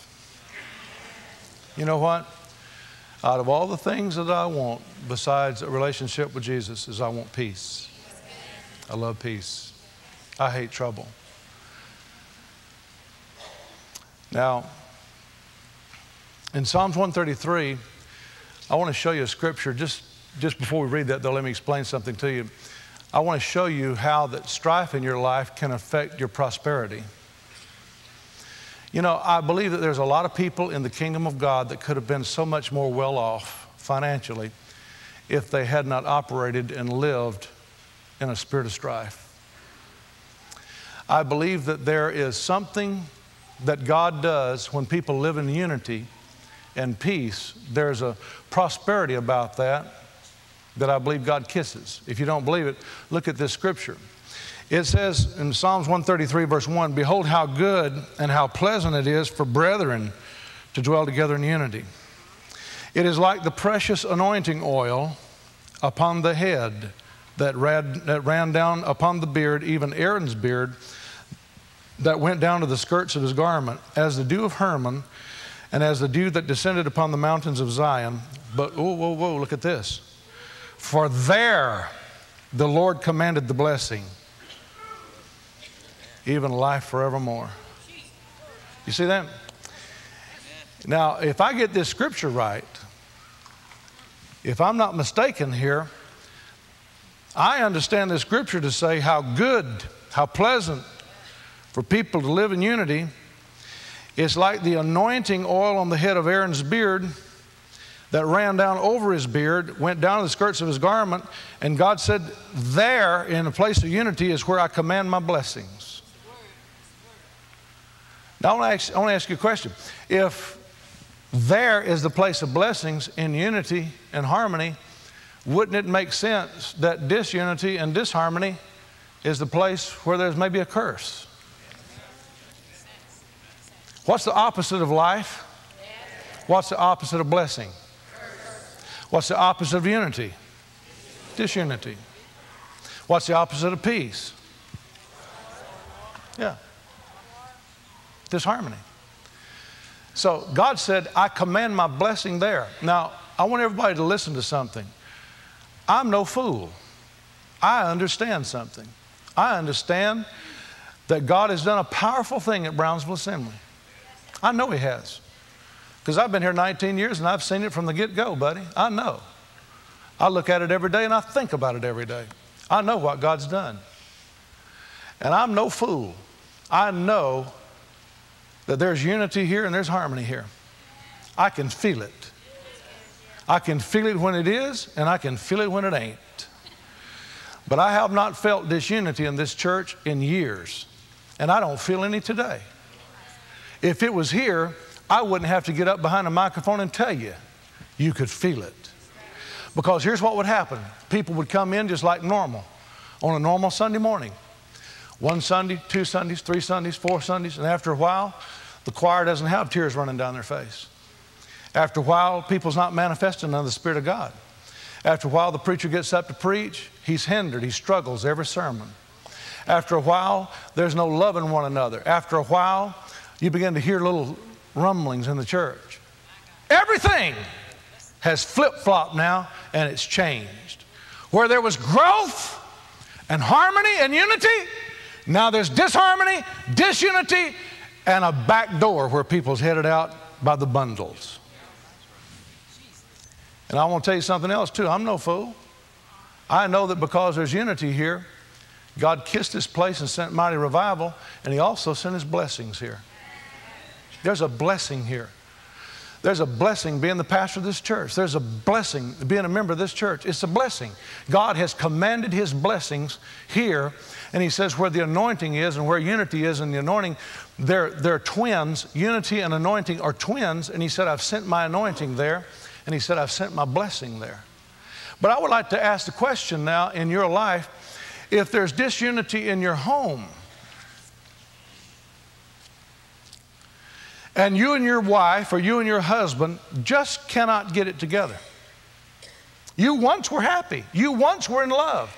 You once were sexually attracted to one another. You once had it together. But now all of a sudden, there's disharmony. There's disunity. And I'll guarantee you, I would stand flat-footed right here and guarantee you that if there's disunity in your house, there's a clogged up pipe of the blessings of God in your house. The blessings are not flowing like they should. The blessings of God are not manifest and evident like they were whenever you was in love, whenever you were romantic with your mate, whenever you had great communication going on. Now all of a sudden you're striving. Now all of a sudden you're trying to demand that you're right. Now all of a sudden you're trying to make demands that this other one conform and see it your way. You're not in give and take anymore. And there's disunity there. And where there's disunity, there's no anointing oil. And where there's disunity, there's no good things. There's no pleasant things. Your home is not pleasant anymore. Oh, you have guests over. You pour the Coke. You got this charismatic smile on your face for your friends. But after they leave, you sail into your loved one and just get all over them because they didn't do like you said to do, or they didn't act like you wanted them to act. But while your friends were there, you put on this charismatic air about you that everything was fine. But as soon as they were gone, you were just like this at each other's throats. And that's the way you live. I tell you, friend, as your pastor, I'm warning you, there's a spirit of discord and there's a spirit of strife in your life. And I'll tell you something else. As a pastor, I have never down through the years put up with it. When I sensed it, I would not put up with it. I won't let my head rest till I find out where it's coming from. I don't care if it's coming from the chief board member. I don't care if it's coming from my most beloved staff member. I will not rest until I go and get that thing straight and lay the axe to the root and restore peace again. Are you listening to me? You know what? If a pastor is willing to do that and must do that in his church to keep peace, how much more should you do it in your home? You know what? One of the reasons why people love church so much is because when a pastor is strong like that, there's peace in his church and people love to come there. But yet when they dismiss and go home, there's hell in their home. Think how wonderful it would be if we had peace at church and peace at home.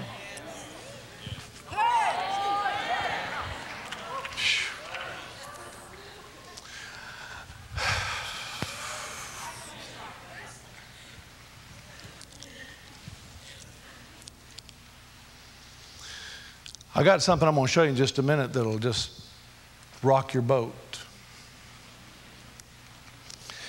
This is not it. I'm going to set it up with this scripture, but look at Proverbs 17. I'm just going to set you up with this verse.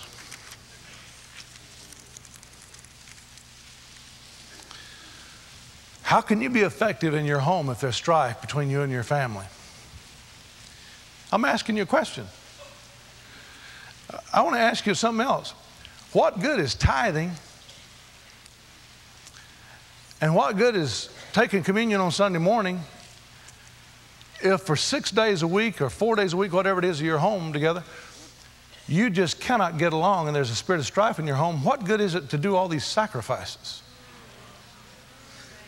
You know, the Bible says obedience is better than sacrifice. And, you know, but we think somehow in our religious minds that if we just do the sacrifices, God's going to wink at the other. God says, I ain't winking at the other. Matter of fact, I want to show you a very powerful scripture. It's found in Proverbs chapter 17, and we'll look at it together. Verse 1, better is a dry morsel and quietness therewith than a house full of sacrifices with strife. See that? Than a house full of sacrifices with strife. The Bible says it's better to have a dry morsel, freeze-dried food, and quietness than a house full of sacrifices with strife. Man, strife in the home and strife in the marriage and bickering and arguments open the door to the devil in ways that I can't begin to explain to you. Somebody answer that phone, please. What? Okay. Number 4, I'm getting in strife right now.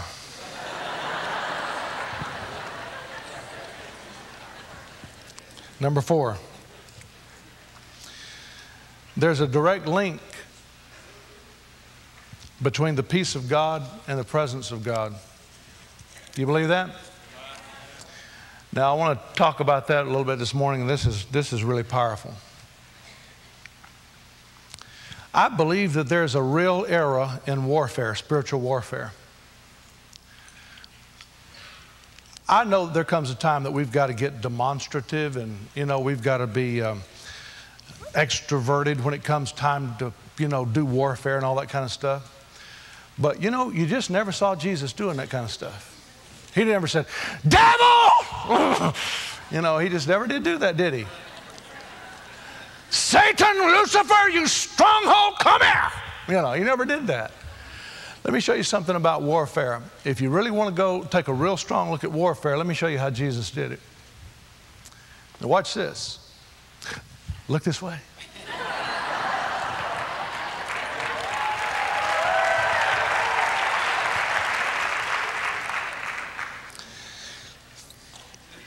Go to Exodus chapter 14.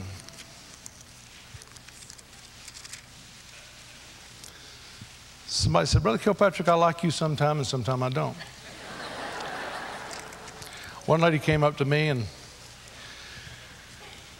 when I first came to Brownsville years ago, I told the church, I said, I'm the type pastor that you'll either really love me or you'll really hate me.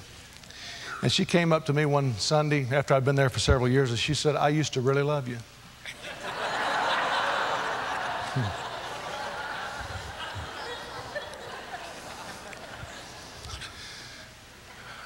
Now, you remember whenever Israel came down and they were getting ready to be delivered from Egyptian bondage?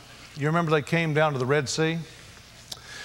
And the Red Sea was before them, and Pharaoh's army was behind them. The Egyptians were there, well-trained army, and Israel was really in a dilemma. They needed an answer. But I want to show you something that God said to Israel, and man, it is so powerful. When I saw this, I said, wow, look at that. Y'all ready to say, wow, look at that? Y'all ready to do that? Let's look at it together. Exodus chapter 14. The Bible says in verse 9, the Egyptians pursued after them, horses, chariots, Pharaoh and his horsemen. They overtook them camping by the sea. And Pharaoh drew nigh, and the children of Israel lifted up their eyes, and behold, the Egyptians marched after them, and they were so afraid. And the children of Israel cried out unto the Lord.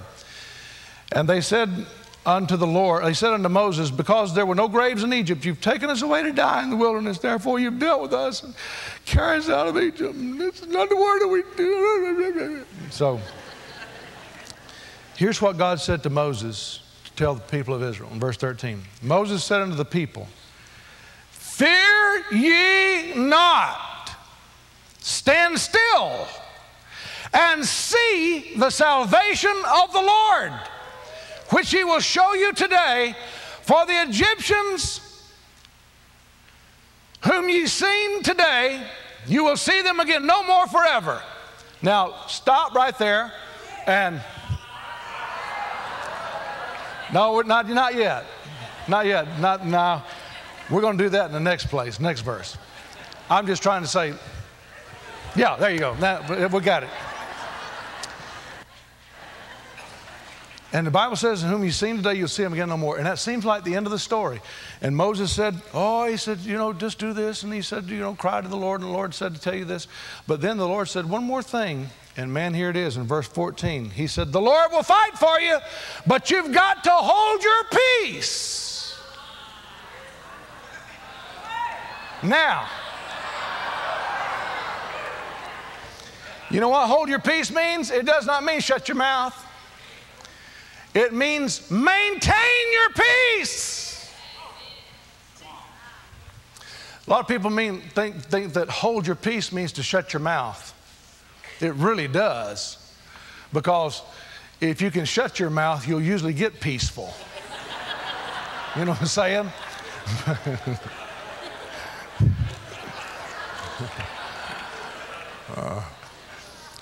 But the Lord said, look at this one more time, verse 13. Moses said unto the people, fear not, stand still, see the salvation of the Lord. He's talking about seeing the deliverance of the Lord.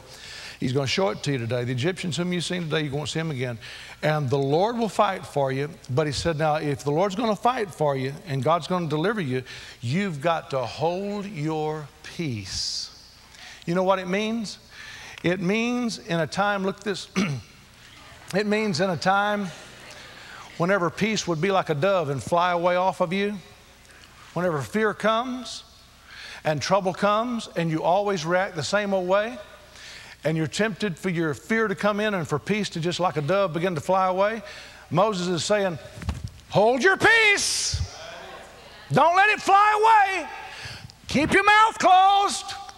Don't get into strife. Don't get into fear. Everybody just remain peaceful.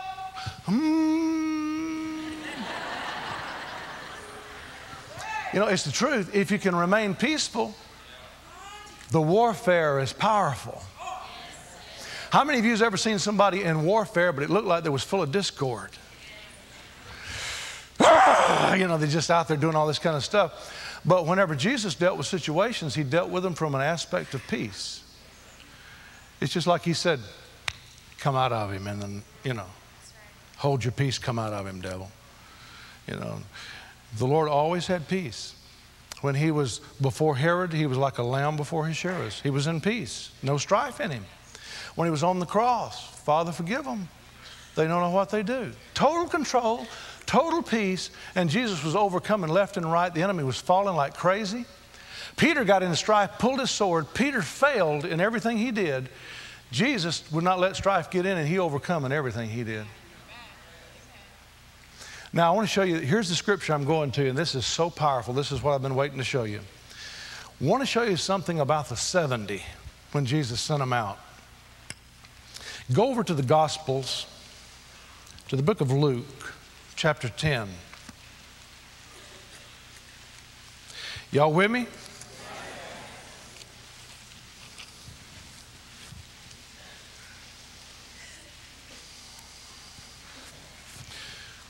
I want you to say this out loud with me. Pastor, I'm going to hold my peace. Next time the devil comes to me,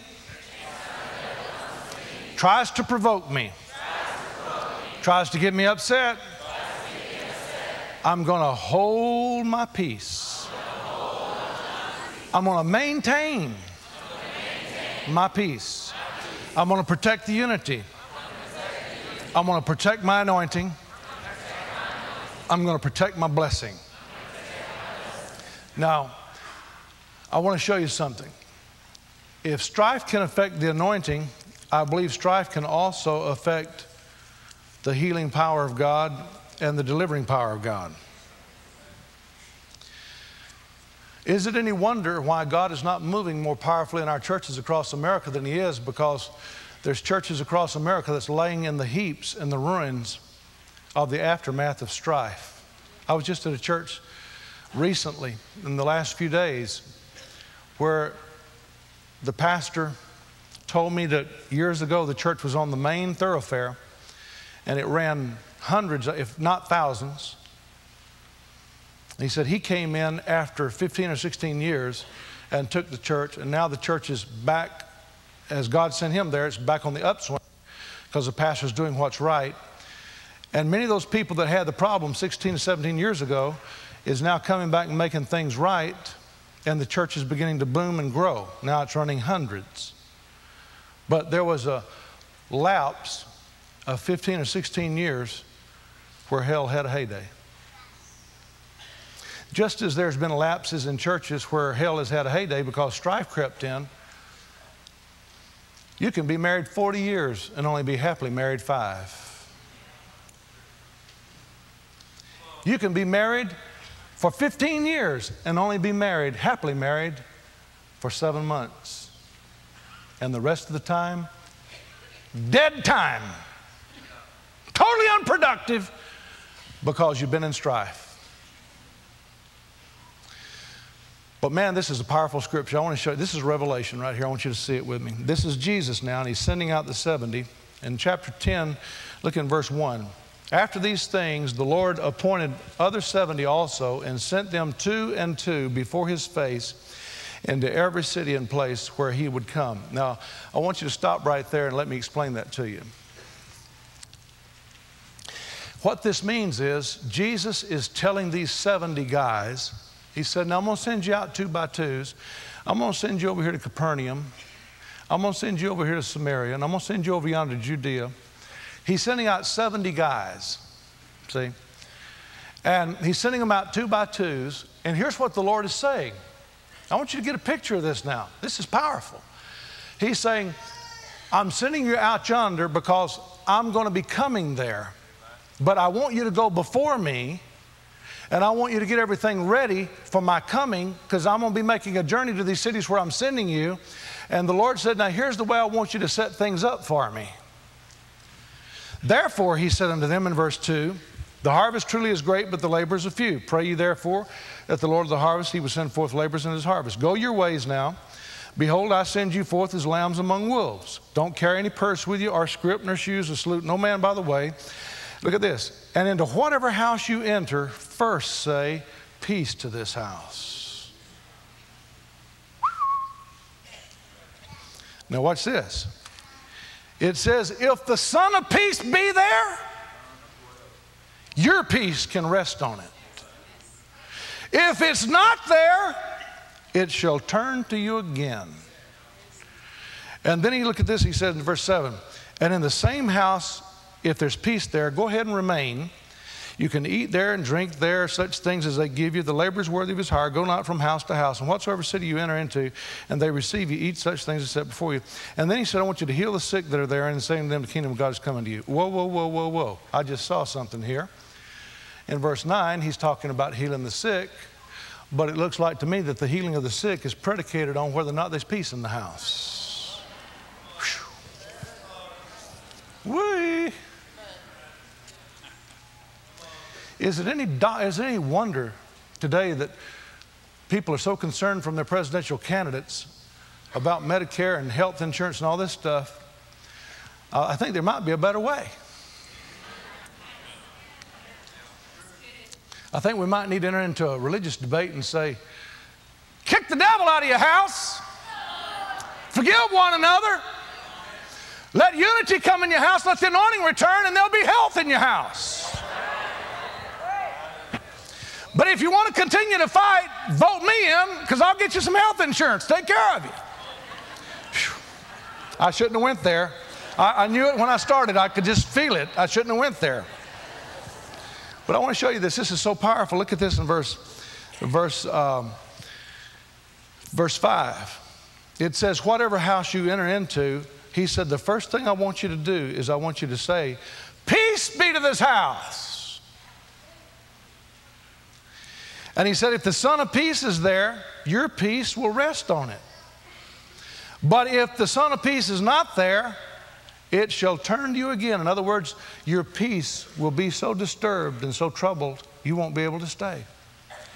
And he said, in that same house where the peace is, he said, remain. And you can eat there and drink there. The labor is worthy of his hire. And don't go from house to house, but whatever city you enter into and they receive you, eat things that they set before you. And then I want you to begin to heal the sick, and I want you to begin to preach the kingdom. And you know what? Here's what he's saying.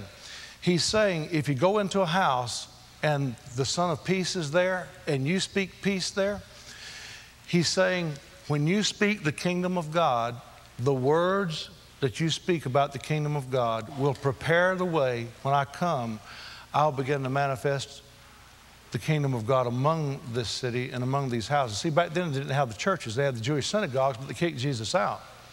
They had homes. So the home was the sanctuary. And so the Lord said, I'm going to send you out by twos, knock on the door when you come to a city. If they invite you in and there's peace there, he said, the first thing I want you to do when you walk in that house is say, I pronounce and I speak peace over this house. And he said, if the Son of Peace is there, when you speak peace, your word will remain.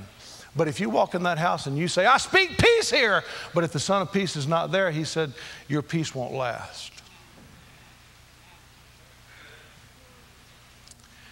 And then he said, if you go in that house and you speak peace, and then it remains, he said, then you can start doing the healing. And then you can start preaching the kingdom of God because it'll fall on good ground. Man, that's a revelation, friend. I said, that's a revelation. I want to close today by asking this question. I'm not really through, but I need to quit. I want to ask this question. And you know nobody else can answer this but you. And I don't want no show of hands because I know it's intensely personal. But I want to ask this question. And I'm not talking to the person beside you, friend. I'm talking to you. I don't care who you are. I'm talking to you. I want to ask you a question. What about it with you? How are things with you and your wife? How are things with you and your husband? Is there a spirit of peace in your house? If I came to your house and I said, I speak peace over this house. If I spoke peace over your house, could it remain? Or in a matter of hours or a matter of days, the chaos would break out again and that peace would come back on me and the Lord would not be free to do what he wanted to do in your house. I wonder how many churches in America could the preacher get up and say, I speak peace in this house. But after a few Sundays, it flew back in his face. And all of a sudden he thinks, man, I need to move on. There's no peace here. I can't do what I want to do here. See what I'm saying? I believe that the Lord overcame by peace. I believe his warfare was a warfare of peace. God said to Israel, he said, just be still and see the salvation of the Lord, and everybody hold your peace. Don't get fear and don't get in strife. Everybody just keep your peace. And I'll tell you something else. I didn't have time to cover this. I wish I had time, but peace will ruin your bones. Or lack of peace will ruin your bones. Strife will rot your bones out. Strife will ruin your health. Strife will ruin your arteries. Strife will ruin your blood. Strife. Let me tell you something else while I'm thinking about it. Did you know that you can not only be in strife with an individual, and you can not only be in strife against a place, but you can be in strife against yourself in your own mind? How do you know when you're in strife in your own mind? You know how you know? Because your flesh is in a struggle with your spirit. And when your flesh is in a struggle with your spirit, there's strife there. If your flesh can be hauled to the cross and crucified with Jesus, and your spirit dictates, you've got peace. But as long as your flesh, you know in your heart what's right. The Bible says a man, what does it say sin is? It says to know to do right and do it not, it is a sin. You know what I believe? I believe every person that God's ever created on the face of the earth, I believe they're all created with the 10 Commandments in their heart. And when they break one of them, they know they've done something wrong. You let a little bitty toddler lie, and he'll get a real sheepish look on his face. You know why? Because God built those 10 Commandments in that young'un, and he knows when he does wrong. And to know to do right and do it not, it's a sin. And you know what? Whenever you sin, your spirit says you've sinned, and your mind says, oh, but I'm justifying it. You're in strife in your own self. Man, we need peace in our marriages. We need peace in our homes. We need peace in our churches. And we need peace of mind. Hallelujah. I want every person, like we did last week, that would say, Brother Kilpatrick, something you said rang my bell, stand up.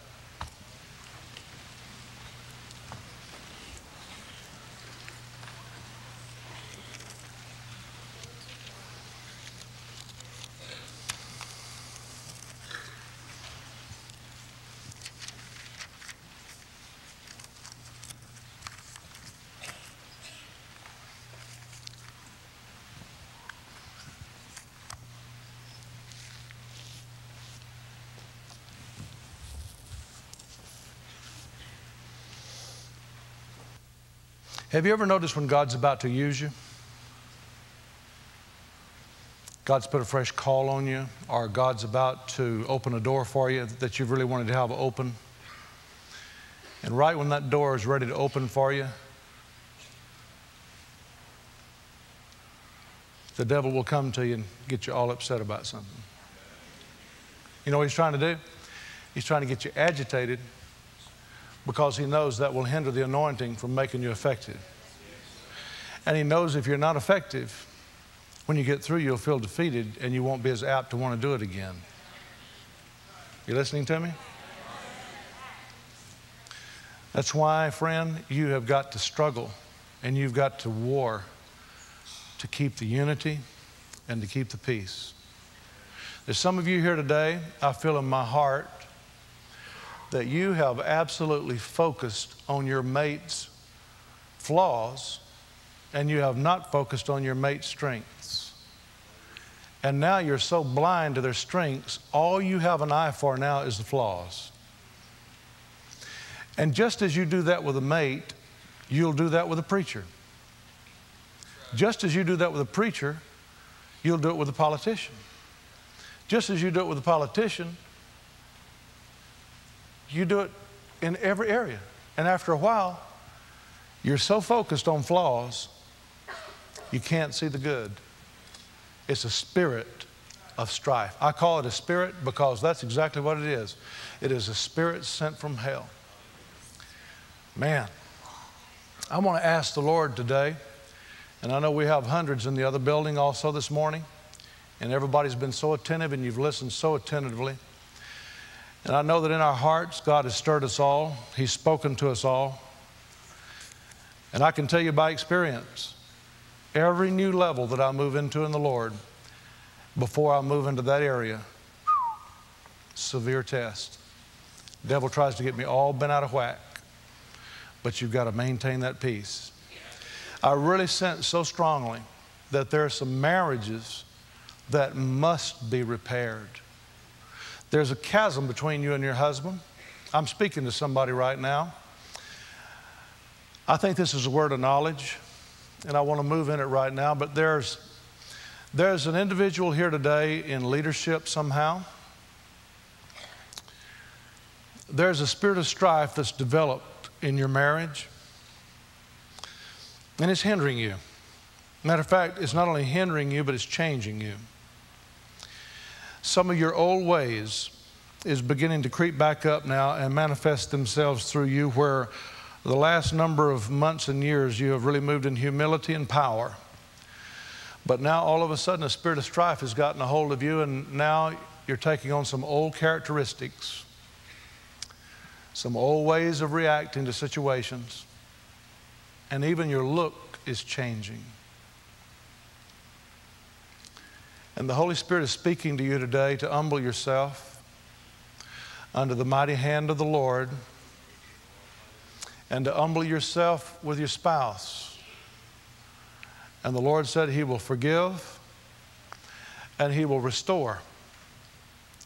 But if you continue on and you will not humble yourself, that abrasiveness about you is going to become magnified and enhanced. And your anointing is going to just keep dying back. And you're going to really begin to go after the flesh, trying to do what God has called you to do in the flesh. And you'll make a sharp left turn and you're going to really begin to move in the flesh.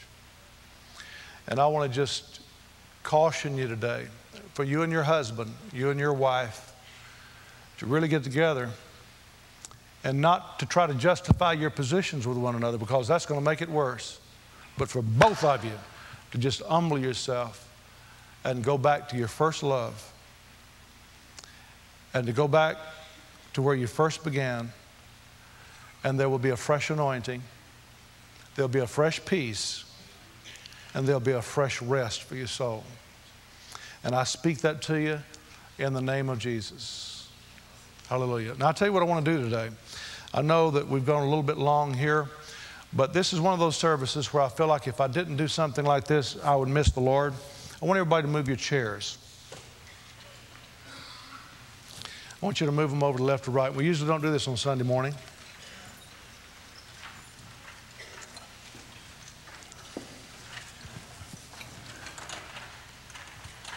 I'd like everybody to be standing, please, in all the buildings.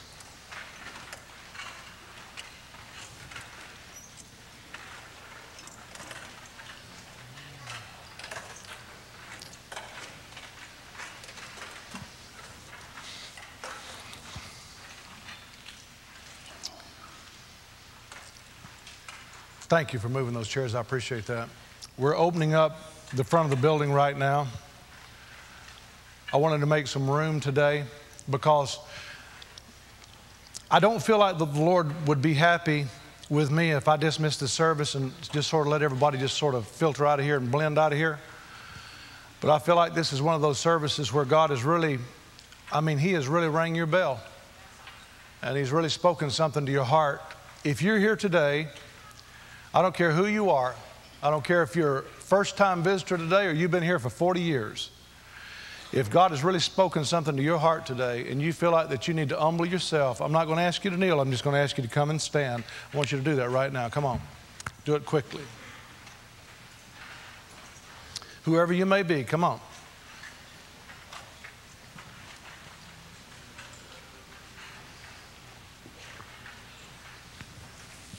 God bless you. Thank you for your honesty.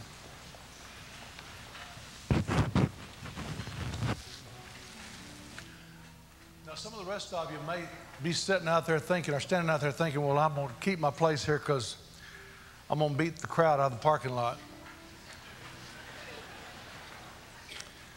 But if you need to be up here, I really am going to insist here for just a few minutes that you make a move and come on. I think that walk of faith is going to be part of your deliverance.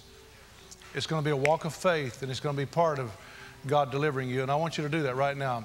Wherever you are, if you're in the balcony, we're going to wait on you. Just come on. Wherever you may be, we're going to wait on you. Man, there's a lot of people responding. How many of you would say here today, Brother Kilpatrick, I sure could use more peace in my home? Could I see your hand, please? Could sure use more peace in my home. Did you see that a while ago in the scripture? Did you see that? Where it said, when you walk in that house, speak peace. And he said, if the Son of Peace is there, your peace will remain, but if the Son of Peace is not there, it'll come back. But it said, if the Son of Peace is there and you speak peace, it said, then you can begin to move in the kingdom of God, and then you can begin to move in healing. I believe that there's people here in this church today and across the street in the overflow.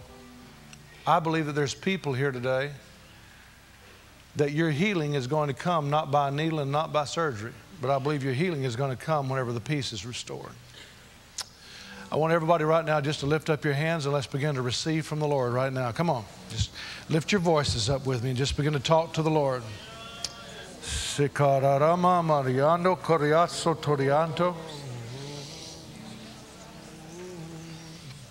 Just go ahead and talk to the Lord for a few minutes. Humble thyself in the sight of the Lord. Humble thyself in the sight of the Lord. Hallelujah.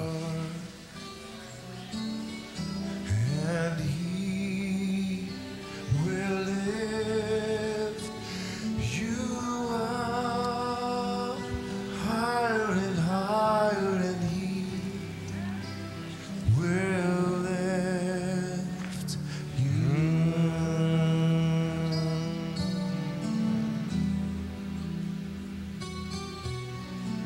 Humble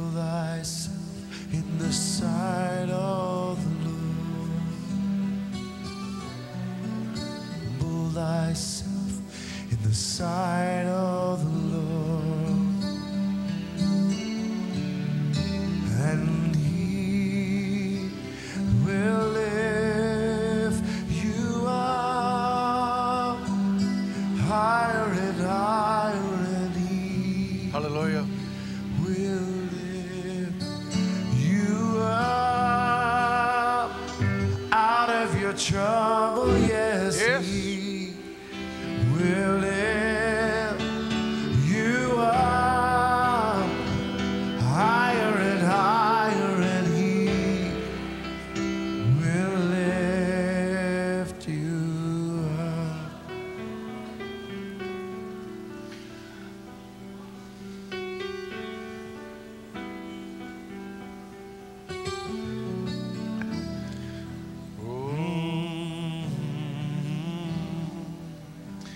God's doing something right now, and I'm not going to talk for a few minutes. I want you just to bask in His presence. It just feels like the sun's out in here. I feel the sun rays of the presence of God. I want you just to stand out there and soak it in right now. Let God give you the strength to do what you got to do. Let Him just begin to energize you right now to do what you need to do. Come on, just soak it in right now, friend. Just soak it in. Hallelujah. Holy Lord. Holy Lord.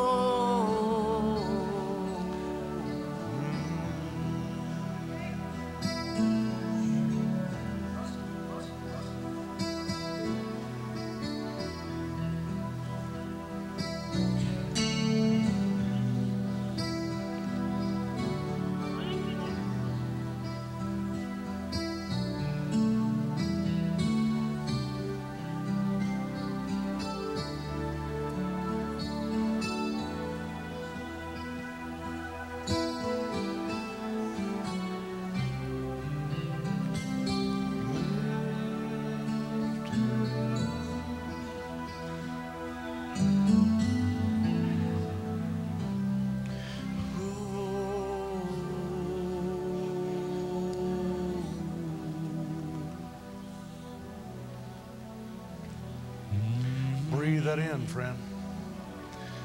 That's an anointing that the Lord is sending you right now, peace. Just breathe it in. Matter of fact, there's probably not anything to this, and I'm not trying to make something out of it, but I just want you to open your mouth right now and just breathe it in. Just breathe in the presence of the Lord. Breathe that in and breathe the old out. This is just symbolic. Just symbolic. Just open your mouth and breathe it in and breathe the old out. We love you, Lord. We breathe your peace for us today, Jesus. You're talking to us. God, you're getting ready to do something awesome. Something so powerful that none of us really knows what you're about to do. But we got to do some house cleaning. Got to get our house in order.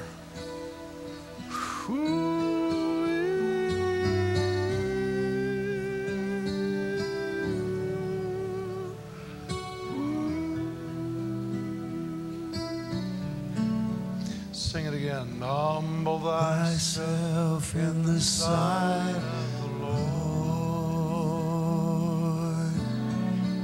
Humble thyself in the sight of the Lord. And He will lift you up higher and higher, and He will lift you up out of your trouble. Yes, He will lift you up higher and higher, and He will lift you up. Play it, Benny.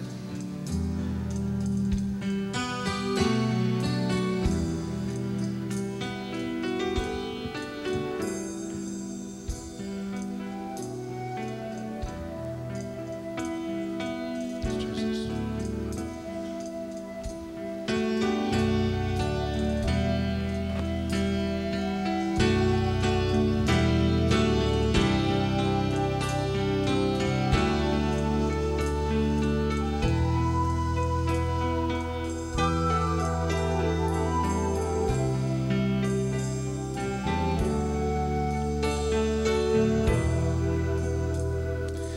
want to pray for you. I want you to extend your hands this way and let me pray for you. Everybody in the audience, if you will, including those over there in the other building, I want you to just extend your hands toward the screen. I'm going to stretch forth my hands and we're going to pray together. I'm just going to pray for you. Jesus, I know today that there's a lot of people that's come in this building, and in their heart they know that somehow they've been contaminated by a spirit of strife, and they don't really know how it happened, and some of them don't even know how it got in. But after we've been talking about it, they know it's there. And that's all we're concerning ourselves with. And Holy Spirit, as their shepherd, I pray for them that the sweet Spirit of the Lord would go with them from this house today.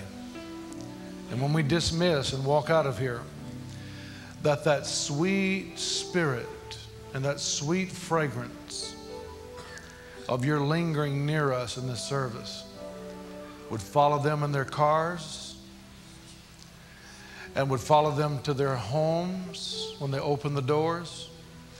And where that agitation and irritation has been there for so long, I pray, Lord, when the key goes in the lock or when the garage door goes up, that thing will just go in the name of Jesus, and it will just fall to the ground, limp and non-effective, sterile.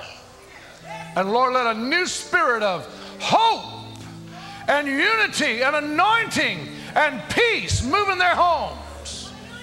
Lord, let that spirit linger above their bed. Let their sleep be sweet.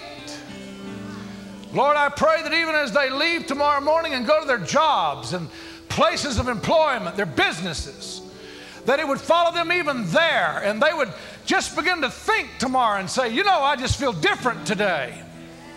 Lord, give us the courage and the fortitude to make those crucial decisions that we need to make over the next 7 days, to not fall back into old routines, but Lord, to take a stand and hold our peace whenever we see the devil behind us and all kind of obstacles around us. We just won't let our peace leave. We'll just stand there in the sweet spirit of peace that God's given us today. And Lord, we'll move in that, and we'll love our mates in that, and we'll converse again, and we'll communicate again, and not bicker and fuss and criticize and fault find. Lord, we speak today that just leave our mouth, and that a spirit of communication begin to break out of our mouth from the alabaster box of our spirit. And Lord, let there come a change in Jesus' name. Amen. God bless you, friend. Thank you so much. We love you. We'll see you next week.